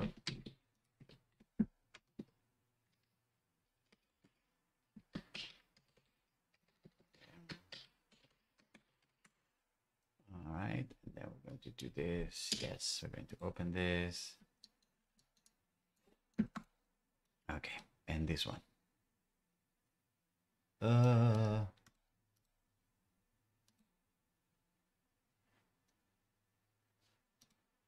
Oh no. Okay. So yes, I'm going to copy this here so that so that we know that this works. And I'm just going to open this again. And okay. And we're going to deactivate the preview. Okay. Setting the preview might be a good. Okay, so I'm going to now copy this and say document components. And then I probably want to create one first, which is going to be Rhino. And what do I want to know about the Rhino document? So things that I want to know about the Rhino document, the Rhino file name and the Rhino path, for example. So, so for example, file name and path, for example. And I'm going to write this here. And how are we going to do that? Well, we're going to take from file name, going to be equal to Rhino document dot file name. Oh, what is this? Is okay, and then path is going to be equal to Rhino document dot path, and there you go.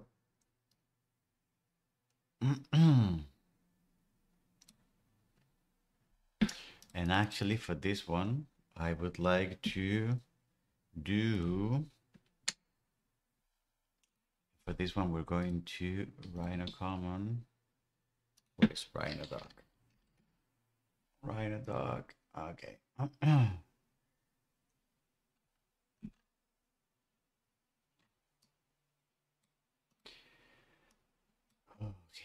Rhino doc. The Rhino doc class. Animation properties, bitmaps, fonts, logged. And then we have file, path. Okay, I think we're good to start. So we have the Grasshopper API. We have the Rhino Common API. Okay.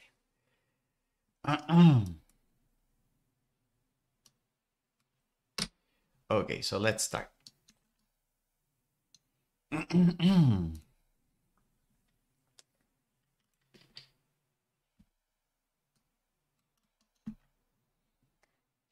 just gonna put, how about I put everything on my desktop first? Before I do that, because otherwise it's gonna be quite messy.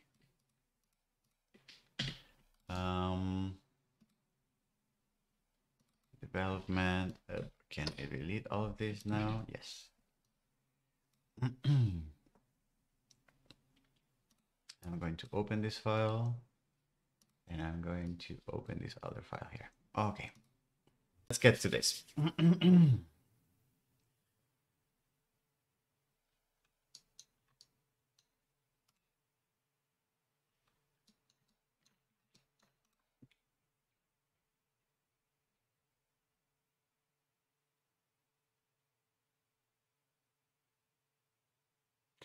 Let's get started. So the first component we're going to write is a simple component that takes a look at the Rhino document that this Grasshopper file is currently attached to. And then it takes a look at properties of that Rhino document. So for example, interesting things could be the file name and the path, for example. How can I access those? How can I access from the Grasshopper component? How can I access the document or an object that represents that document? Well, if you remember, if we expand this area here called members, we can see that the Grasshopper script component has a member that is called the Rhino document and is of the type Rhino doc. Turns out that this is going to be an exception to the Grasshopper SDK because the Rhino doc is not managed by the Grasshopper SDK, is managed by Rhino Common. So if we go to the Rhino Common documentation and I type here, what about Rhino doc? Do you have something for me? You can see that there is a Rhino doc class So I can click here and I can just go back to the main class and learn that there is this thing called the Rhino doc class that represents an active model. And we can see a lot of things. We have a lot of properties. So we have the bitmaps for the textures, we have fonts, we have whether it's available or not, it's read-only, we can access the lights, the materials in the documents. We can actually get a lot of stuff from the document into our component. So we can also access the path. This will be super interesting for us, the runtime data and or the views. And then we can also change things. We can create a new Rhino doc, we can dispose it, we can load from a file, we can get hash code, open documents, save documents. There's a lot of things that we can do, which is kind of interesting. Okay, so if we were to look closely to the documentation, we would get to know that, for example, for the output file name, if we access the Rhino document object that we have available for us here, we can access all of that, all of those properties. So I'm going to go to, I forget, I'm going to use name. And I believe name is the name of the currently Rhino document that is loaded, the 3D file. So if I do that and I execute, you can see that I get the name of the file. So that's one thing. And I may also want to get which is the path of that file. So for path, I'm going to do Rhino document dot file or path. I may want to do. Okay, so path. All right, cool. However, something that I don't like is that if I'm saying path, I may just want just the root folders, the folders that take to this file, but not the actual file itself. So that can do two things. One thing would be perhaps it would be much more correct to call this the file path. So if I do that, then file path should be this whole thing. That's one thing. But if I also wanted to just have the path to the folder, which is something that we've seen in the past that is quite useful. So something that I could do is I could add here a new calculation that is, I'm going to use the system.io namespace, which is the namespace in C# that takes care of, that gives us functionality for accessing the file system. And then what I'm going to do here is that the path, I'm going to calculate it by using the path object that lives in system.io. And then from a full file path, I'm going to use the get directory name function that, given a full file path, it just gives me the path part of that full-fledged file path. So basically just the folders without the name of the file. All right, so I can just use file path, pass it there, and then for that is like, oh yeah, because this is an object. So yes, so because this is an object that I'm saving the path to, I cannot use this as an input for this file, this method, which expects a string. So easy peasy. So I'm going to basically just create a variable that I'm going to call p, and that's going to be the path. I'm going to spit out that variable right away, and then I'm going to use that variable for the path. Okay, and then if I plug this in here, you can see that now I have the file name, the full file path, and just the path. All right, which is kind of interesting. All right, I could also create other things, such as, for example, how many elements are right now active in the document. Is that something that we can compute? Let me see. So if I look at objects, I can probably say I have no idea. For example, objects. So let me see if that works. I've never done this before. So object is going to be equal to, for example, Rhino document dot objects, and that gives me a table, and maybe there's something like count or something like that. And if I do that, this is going to give me the value of 1 because I actually have a file that contains this mesh. So if I were to delete the mesh and recompute this, I still get 1 object. Okay, I don't know. So what about if I copy this, etc.? Do I recompute? And I have 5 objects now. Yep. So maybe I didn't recompute correctly, or maybe it just keeps an instance of the object just hidden in memory or something. I'm not sure about that. So I'm going to save this. I'm going to recompute here. And you can see how it's still doing 5. Interesting. I don't know why that's the case. So why do I still have 5? That's something to explore further, I think. But I wonder if I just close this and I open it again, I still have 5 elements. That is not no template. And I'm going to recompute, and you can see that there's no elements. And I'm going to load the previous file. I'm going to recompute, and I only have 1 element. So it looks like there's something about those elements remaining in memory or in the table that's kind of strange. Anyway, so that was properties for the Rhino document. What about properties for the Grasshopper document, the file that we're currently working with?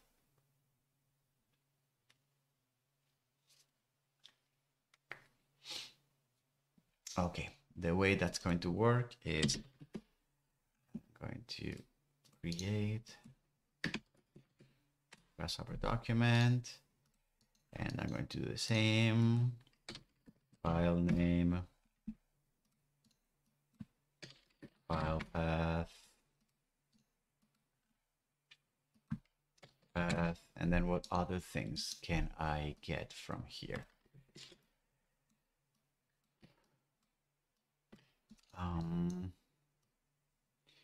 The amount of components, is that something that I want?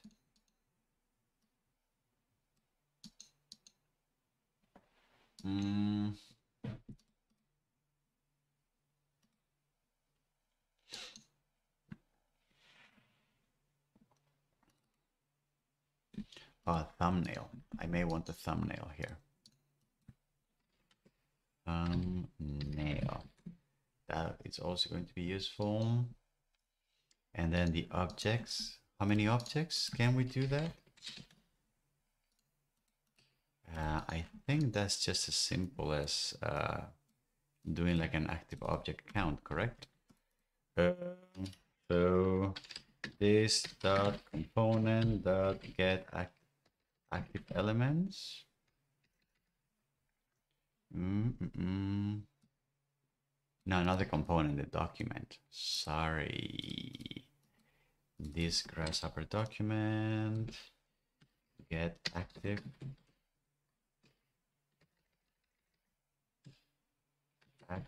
objects dot count. That's going to be objects. Okay. And then it gives me 281. Wow, that's a lot. So what if I delete this? Does this recompute? Yes. Okay.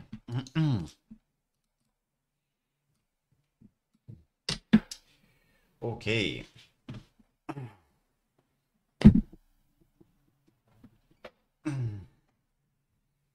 All right.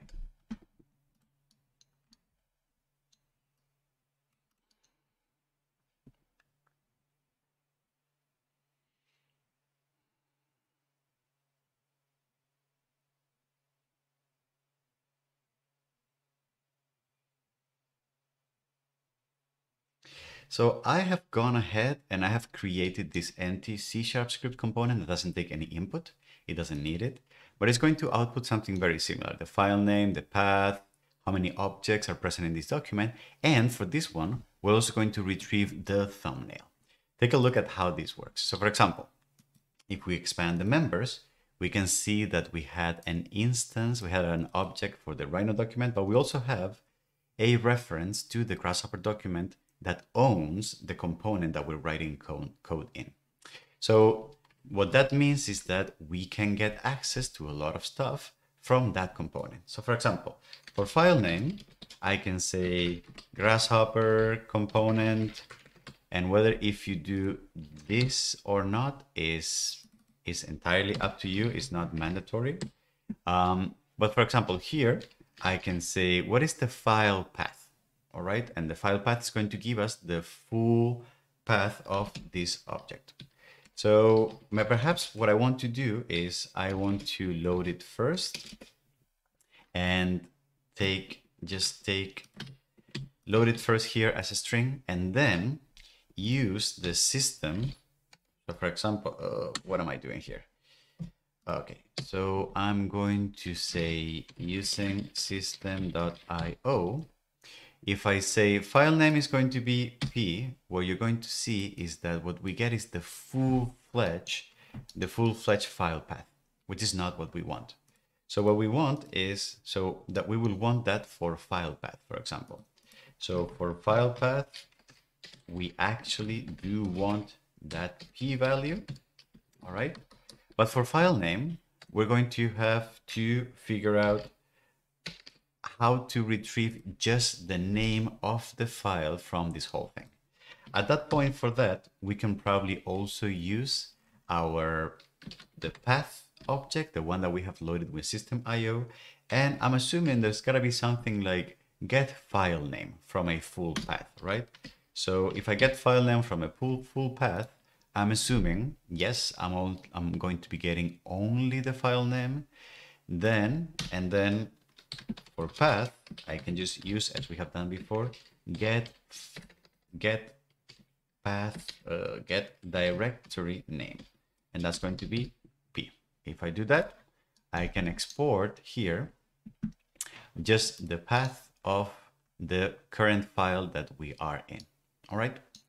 Now, something that I would like to do though is that sometimes if we were to run this component, if we were to drop it in a file, in a Grasshopper file that has never been saved to the file, so you know how you open a new file and you still don't save it because you're just tinkering around with it. If you were to do that, then we would get some errors.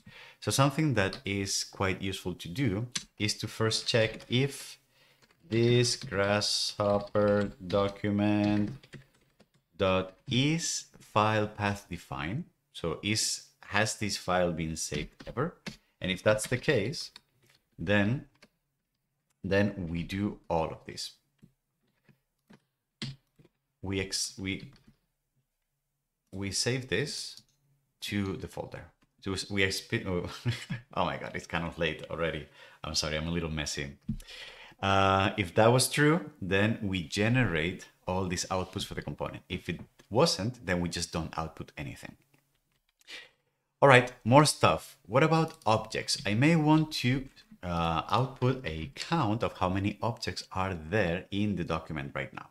So I can do that by saying this Grasshopper document dot active objects, but you can see that this is a method, so I need to call it and I get a list of objects. So I get a list of objects that then I can just take the amount of objects from. I can use count to figure out how many there are.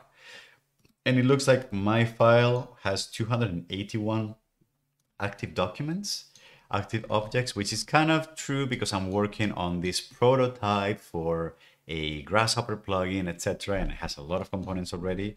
So you can see that I have 281. Is this true? Let me delete these two and recompute the solution. You see how the count went down by 2 units? And if I undo that and I recompute the solution, then this should go up by 2 units. Remember, I'm recomputing the solution because Grasshopper is designed to only recompute if a component changes inputs and outputs. If I delete a component, not the rest of the components don't get updated. Okay. And now the last thing is I can also get the thumbnail. So for example, if I do thumbnail, that's the output. What I can do is from the Grasshopper document, I can retrieve the thumbnail as an object.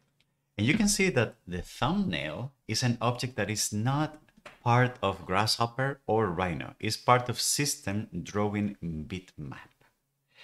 What's interesting about that is that if I run this code, I get the system drawing bitmap, which is an object that represents the thumbnail. But I can't really see the thumbnail, right?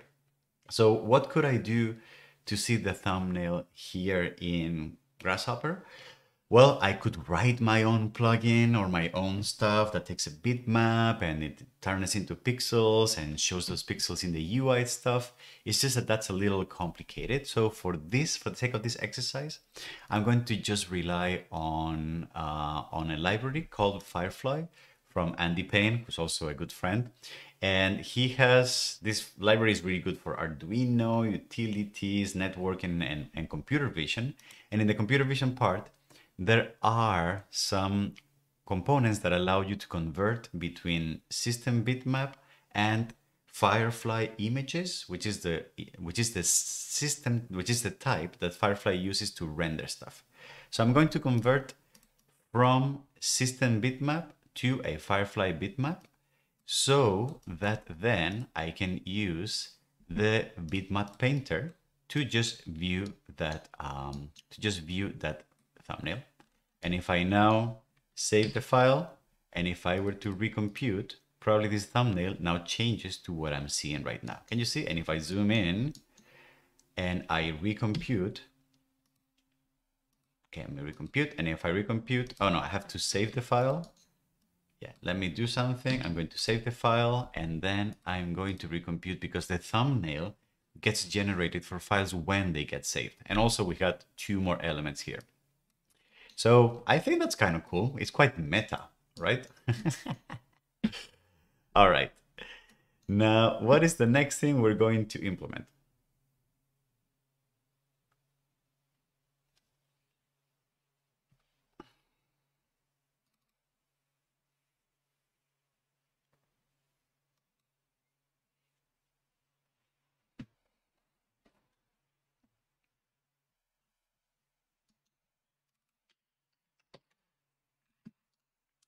The next thing we're going to implement is the preview color. All right, and that's going to be R, and then it's going to be G, and then this is going to be B, and then this is going to take no output. And the input here is going to be an integer, and an integer, and edit 5, and that's going to be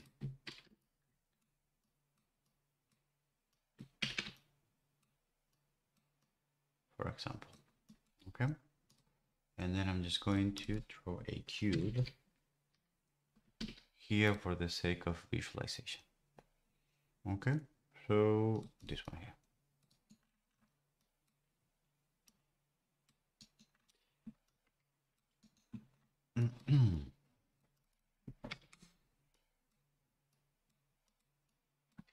And I'm going to drop this here.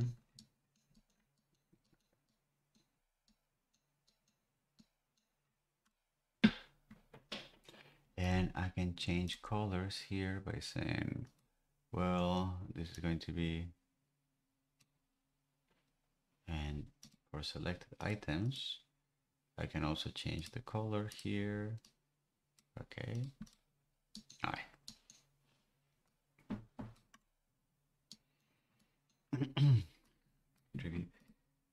And we're going to do the same thing for preview color, and then it's going to be selected. Same thing. And then we're going to say this is going to be, I don't know. This is going to be very blue. Blue color is going to be slightly blue, and then this is going to be super blue, for example. Something like that. I don't know. Okay.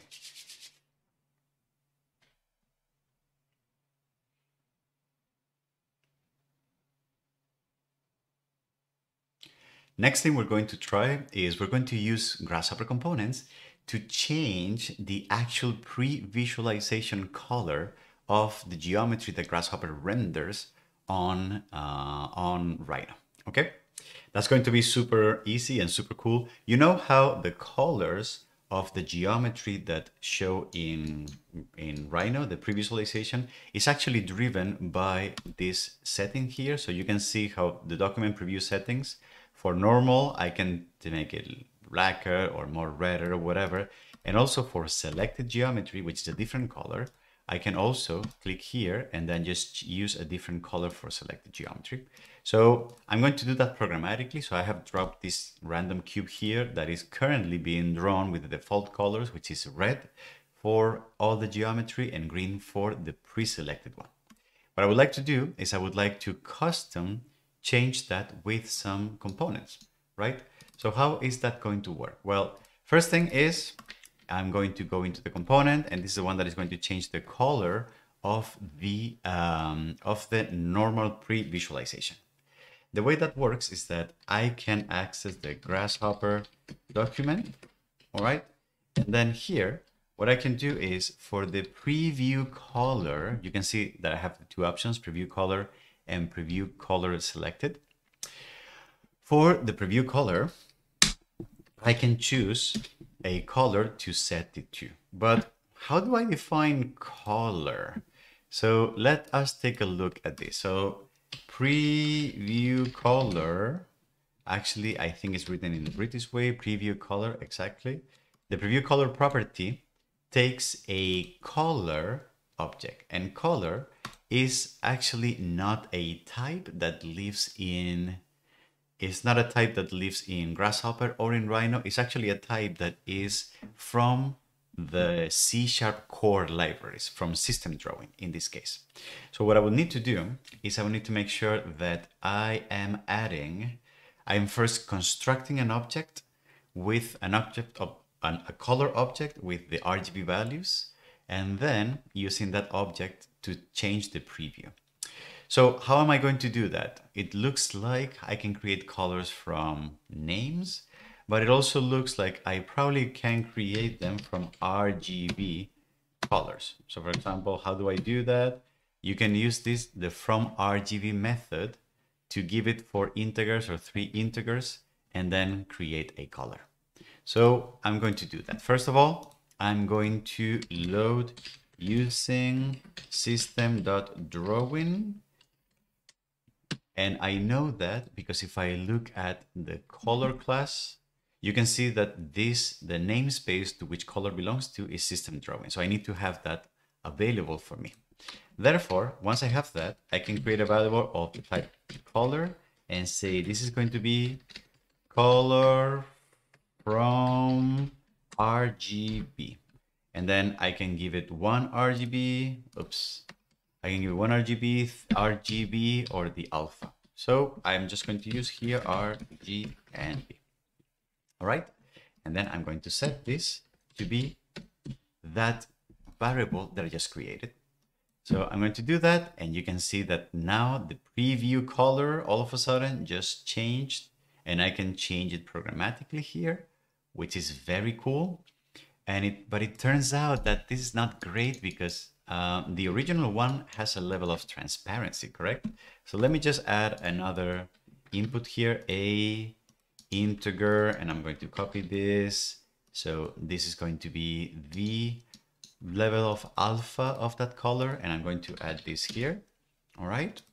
So alpha right now is at 0, so it means fully transparent, and now it's a bit darker. How cool is this, huh? We're hacking Grasshopper from Grasshopper. Okay.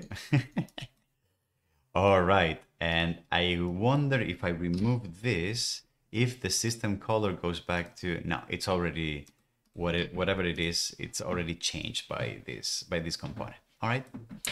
Anyway, what about here? So we're going to add the same thing. I'm just going to add the alpha, and then the type here is going to be integer. I'm just going to copy the same slider here, and then here we're going to do the exact same thing. We are going to say, I'm going to import the system. Oops, I'm going to import the system.drawing library namespace.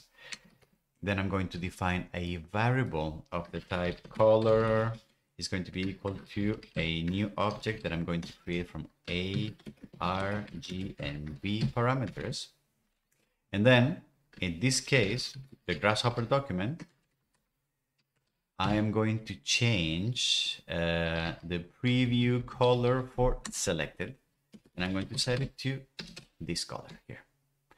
If I do that, it looks like this has changed, but what I need to do is I need to select the object, and once it is selected, you can see that the color is changing. So now, for example, this is the color for selected, and this is the color for not selected, selected, not selected, selected, and you can see how also the settings have also changed, which is kind of cool. So you can see that we can change programmatically from within Grasshopper the preview colors by just working with the properties of the Grasshopper document. Okay. Awesome. What else? What else? What are we doing now?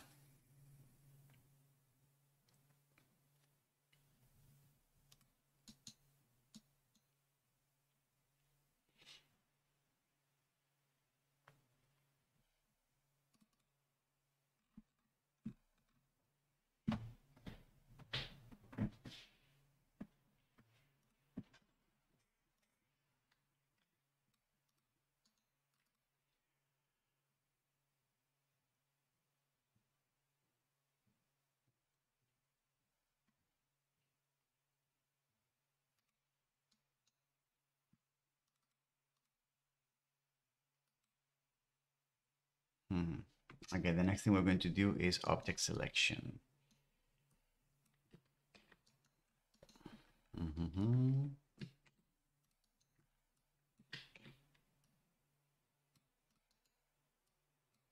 And for that, what are we going to do? I'm going to copy this. I'm going to paste in the center here. Heavy calculation. This is going to be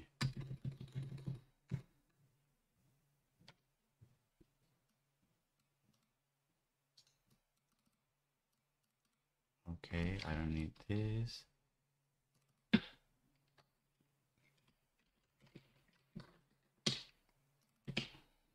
And this is integer.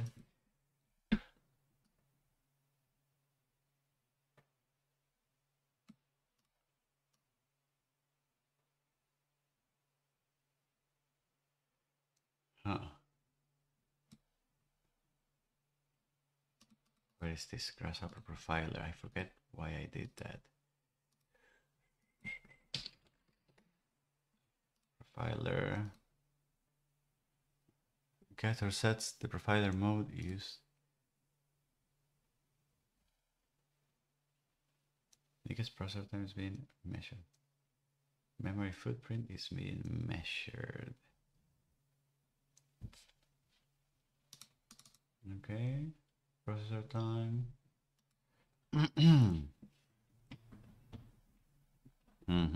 Okay.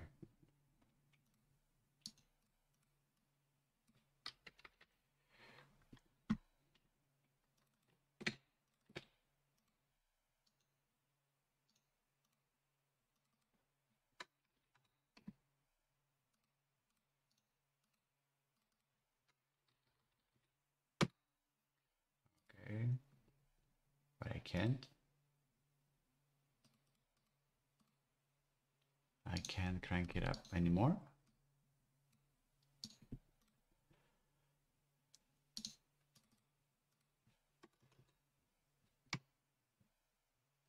Is that as big as it can get? What? It's not great. Okay. Okay, so I'll just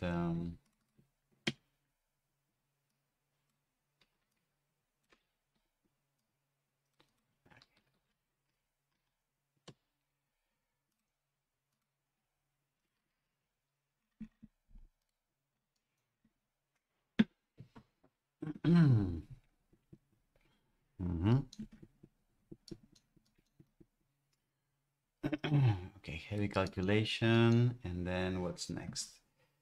What I want to do Um, mhm.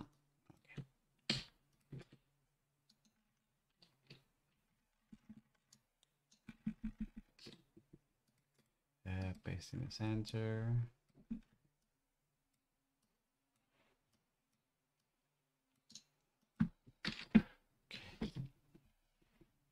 Get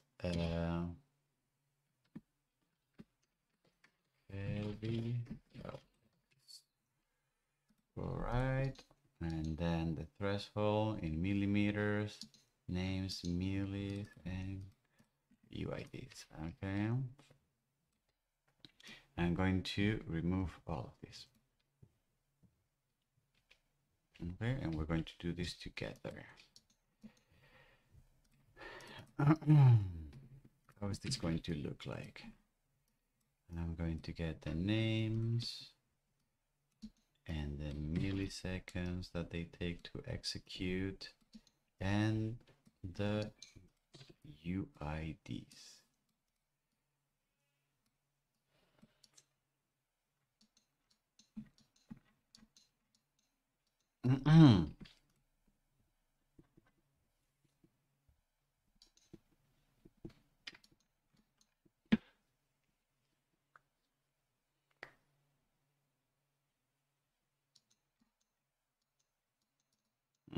Okay.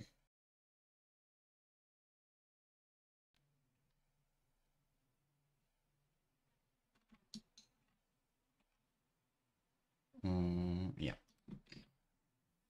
And actually, I'm going to disable this so that if someone opens the document, they don't get the changes. Okay. And this is going to be... All right, let's do this.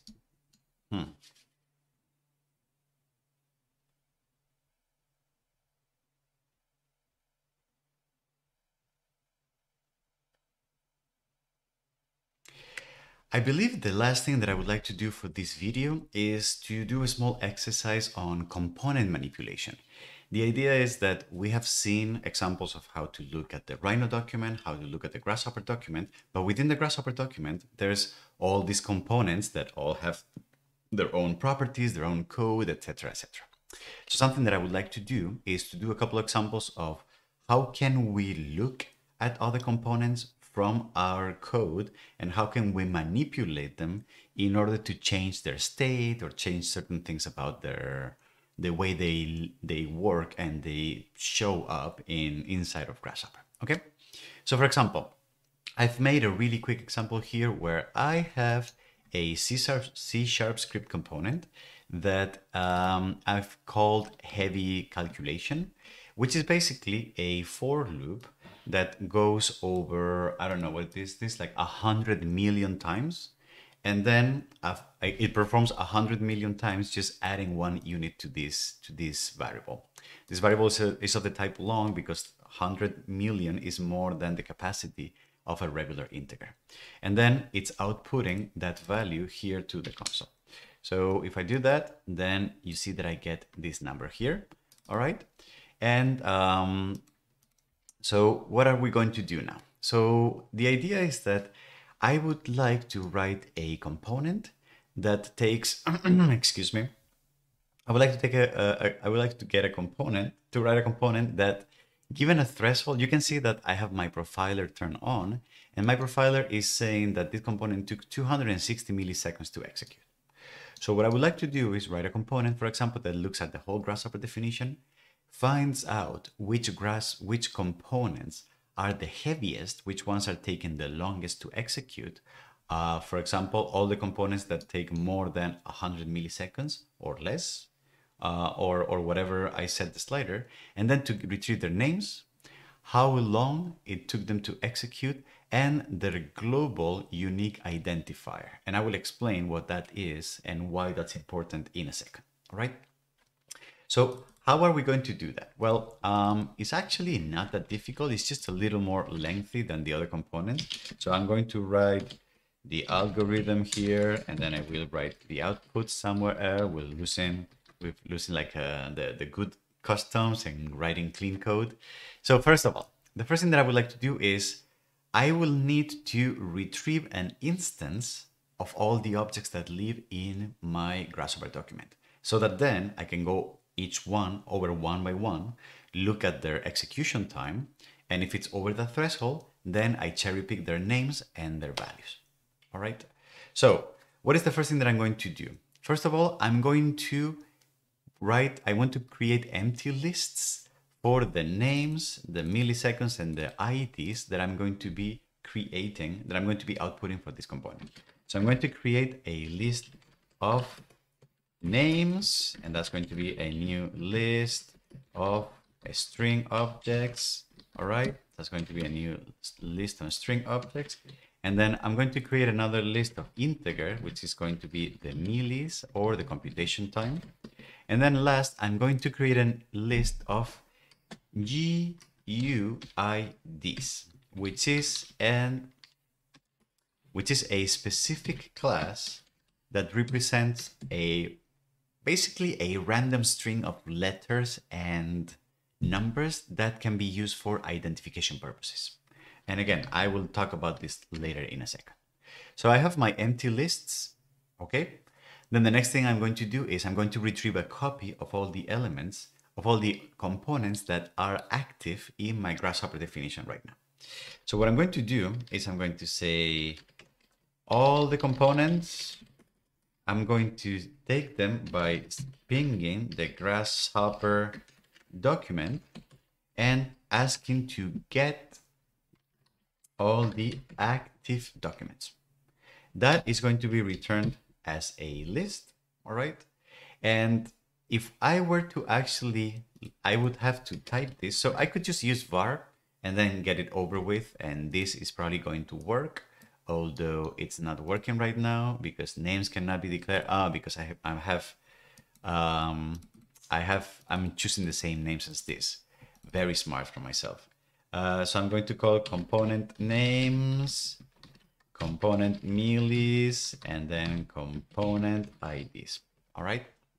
So that was the problem, but this also works. However, I happen to like to type things so that I know exactly what I'm working with. And it turns out that the description of this, the autocomplete, was not giving me the full-fledged signature of the type of what I was being returned. So let's take a look then at the documentation. So active objects. So it looks like if the Grasshopper document has the active objects method, that's great.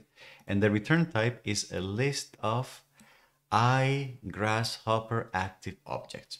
All right, so I'm going to copy that and I'm going to paste it here. And this is great because now I know that this list is not Grasshopper components or whatever, it's basically this data type.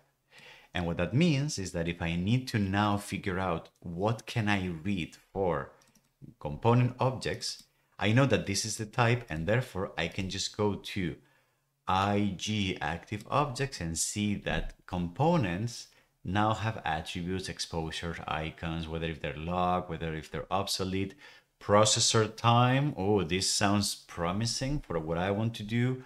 Runtime message level, we've seen this before, is for giving them tiny messages on top. Add to document, add runtime message. We've also seen this clear data, expire solution. There's all the stuff that I can do on objects that live inside of the document. All right. So this is typically good practice, especially for tutorials. I like doing this so that we can all learn exactly what are we doing. All right. So now what I'm going to do is I'm going to go over each one of them and then try to figure out if these are the ones that if the component has, the processing time of that component is over my threshold, and then retrieve data for that. So for that, I'm going to use a for each component, and then I'm going to retrieve all these for each active object obj in components. Then, or maybe I'm going to do C in components. What I'm going to do is, first of all, I'm going to see if the component, if it's processor time, and the processor time is a complex object that has a lot of stuff. You can change things. You can get how many days it took, how many hours, etc. what I'm going to do is I'm going to read the property milliseconds of processor time. And if this is greater or equal than threshold, so that value that I set here, just for the time being to see if it works, I'm going to print here, found a heavy object, just for testing, all right? I'm going to print to the console. I'm going to run this code. I'm going to plug a panel here. And you can see that I did find two heavy objects right now in my document. One of them is this one. The other one, I don't really know which one it is right now. I will need to look back.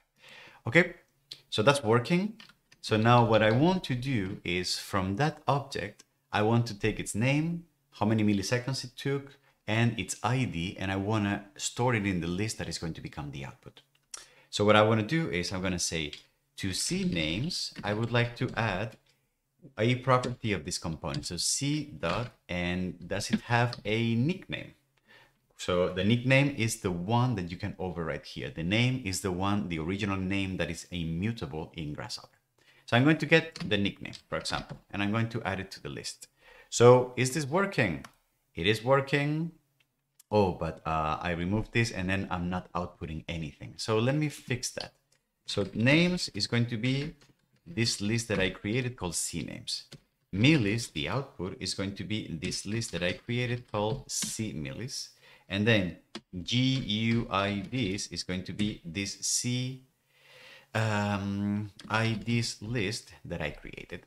And if I run this now, you can see that I have two components that are pretty heavy duty. One is the heavy calculation one, the one that I had here, and another one is mesh remesh. Can we go back to what we did previously? Can you see how mesh remesh is actually taking more than 100 milliseconds here, and the other ones are fine, are less than.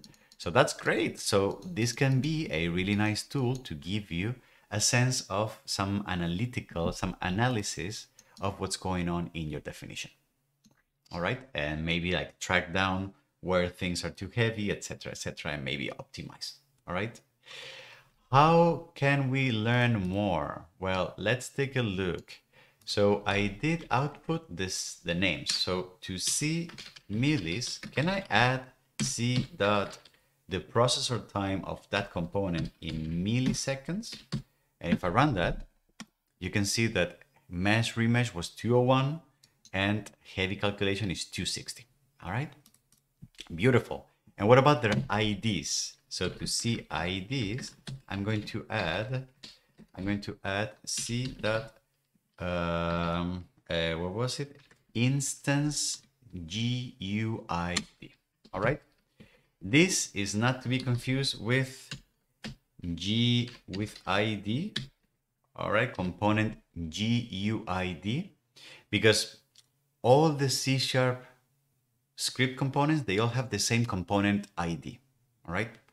However, each one of them, each one that I drop on a component, they have a different instance GUID.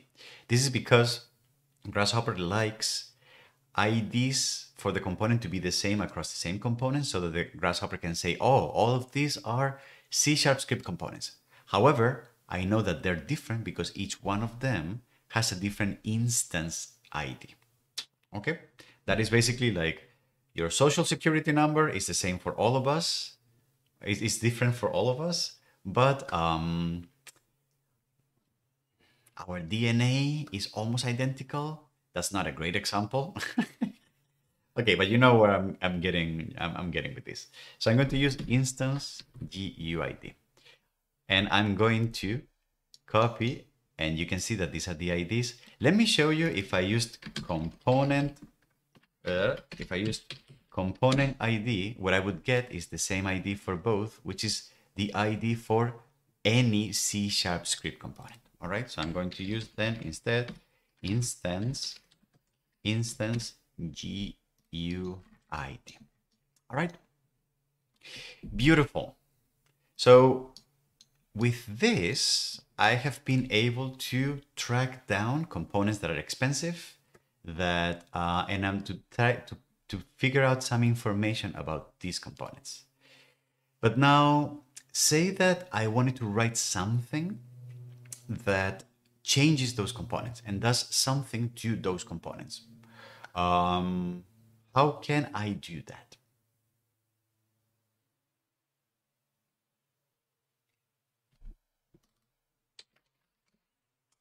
Right.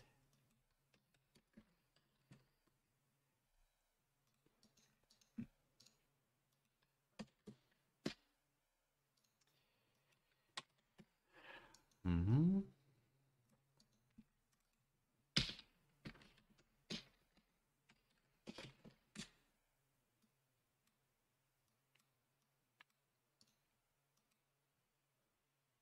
Okay, string, and then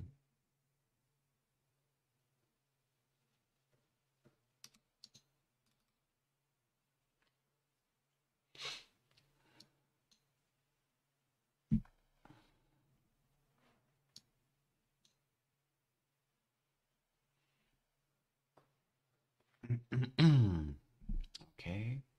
Do I need an output for this? I don't really need an output for this, right? No.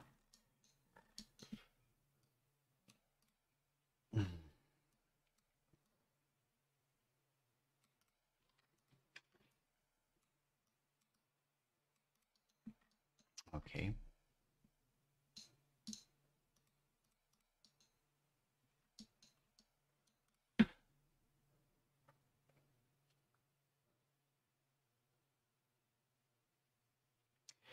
So the last thing we're going to do for this video, the last example is going to be it's going to be manipulation of existing components.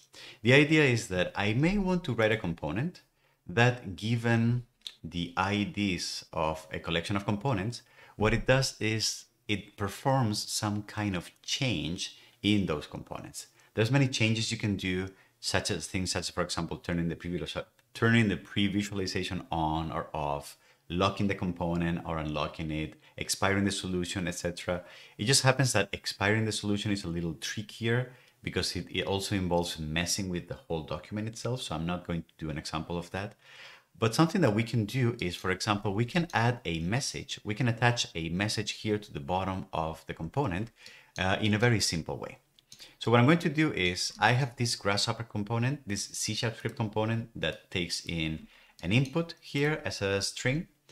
And that is also going to take the IDs of components. So for example, I'm going to plug this in here and I'm going to make sure that I right click and that the type hint in this case is going to be this particular one that may have gone unnoticed to you until today, which is GUID. So I'm going to force the input to be an ID for a component. And then what I'm going to do is I'm going to, in this component, I'm going to basically search any component that has this this global identifier, and then I'm going to make changes to that component. The first thing that I need to do then is I will need to find a component in my definition that has this GUID. Okay, so let's see what that looks like. So from my Grasshopper component, in my Grasshopper document, I can find, for example, I can find a component. And you can see that the options are the global ID or a system drawing point. I've actually never used this one, but I think you can find points, you can find components by location on the canvas, by nearby location. So I'm not even going to bother with that. So we're going to find the one that has this particular ID. All right. And as usual, I said this is going to be the result of that. I could just use, for example, the implicit type operator bar, but I don't like that. So I'm going to make sure that I know what type that is returning. I could do that by looking at the return type, and I can see that it's an IGH component type. So in this case, I don't really need to look at the documentation. I'm just going to say IGH dot component / component. And let's see if this is doing anything. So print dot nickname. Is that true? And you can see that I am getting two nicknames, so mesh and remesh and heavy calculation. So it means that this component is positively, it's working and it's finding those components by ID in the document. So what I would like to do now is just simply change something. So for example, C dot, I believe there's a message option, and that message, what I do is I override it with whatever is coming in from the component. Then you have heavy calculation here. So as I re-execute this, what you can see is that this message, heavy duty, was added to this component. And if I go to remeshing, probably, yes, we also have this message that got added here. I could, for example, do I have enough room here? I could just change this and say expensive calculation. And if I do that, that gets changed, or I could just simply delete it and remove all the messages. This is not great practice because if you're working with components that do their own message manipulation and they display information, etc., you're basically overriding that. So word of caution there. Perhaps a nicer trick would have been to just create a group around that component and then put a tag on that component. But I think at this point, I'm a little tired and I've been doing this all morning, so I'm going to leave that exercise to you, the viewer. If you can create a component that basically finds a component by ID, wraps it inside of a group, and then puts a tag on top of that group. That's actually quite nice to do. Why not? All right. If you actually do that, make sure to share that code with us here on the comments on the video, or share it on Discord, and I will be more than happy to incorporate this code and give you credit in the sample files that we share with the rest of the community. Okay, beautiful. So that was the last example that I think I wanted to run with. We have seen how to read properties of the document, the Rhino document, the Grasshopper document. We have seen how to make changes on the properties of the Grasshopper document, for example, the color that we use for pre-visualization. And we have seen techniques, and these are very useful, to identify, search, and filter certain components on a Grasshopper definition, and also make changes to those components. And everything with code programmatically in a very meta way, if you will. Now, speaking of meta, what I would like to recommend to you as well is that everything that you have seen today is basically the building blocks of this amazing plugin that Andrew Human put together called Meta Hopper, which is all about finding things and modifying definitions and grouping things programmatically and creating components that allow you to search for things in your Grasshopper document and change those things in your Grasshopper document. It's super powerful, and you can see that document info also gives you the name of the document, the file path, components as a list. It gives you a lot of information. It's basically a much better version of what we just saw done today. But the code inside of the components is very similar to, it follows the same principles that we have seen here. All right. So if you want to learn more about that, go to Food for Rhino and search for Meta Hopper, and you will be able to download it and install and use another amazing component, another amazing plugin by very prolific and very active in the open source and free community author, Andrew Human. I'm a very big fan of his work. So that was it for today. Document components. I hope this was useful for you to understand the skeleton and how things work internally inside of Grasshopper, and to get a better, larger picture of how everything is interconnected. If this was helpful for you, as usual, maybe you want to consider liking this video, maybe you want to consider subscribing to the channel, saying a thank you word, or whatever sign of gratitude you are more inclined to. And in the meantime, thanks for being here, and I'll see you on the next videos in this series. Thanks a lot. Bye-bye.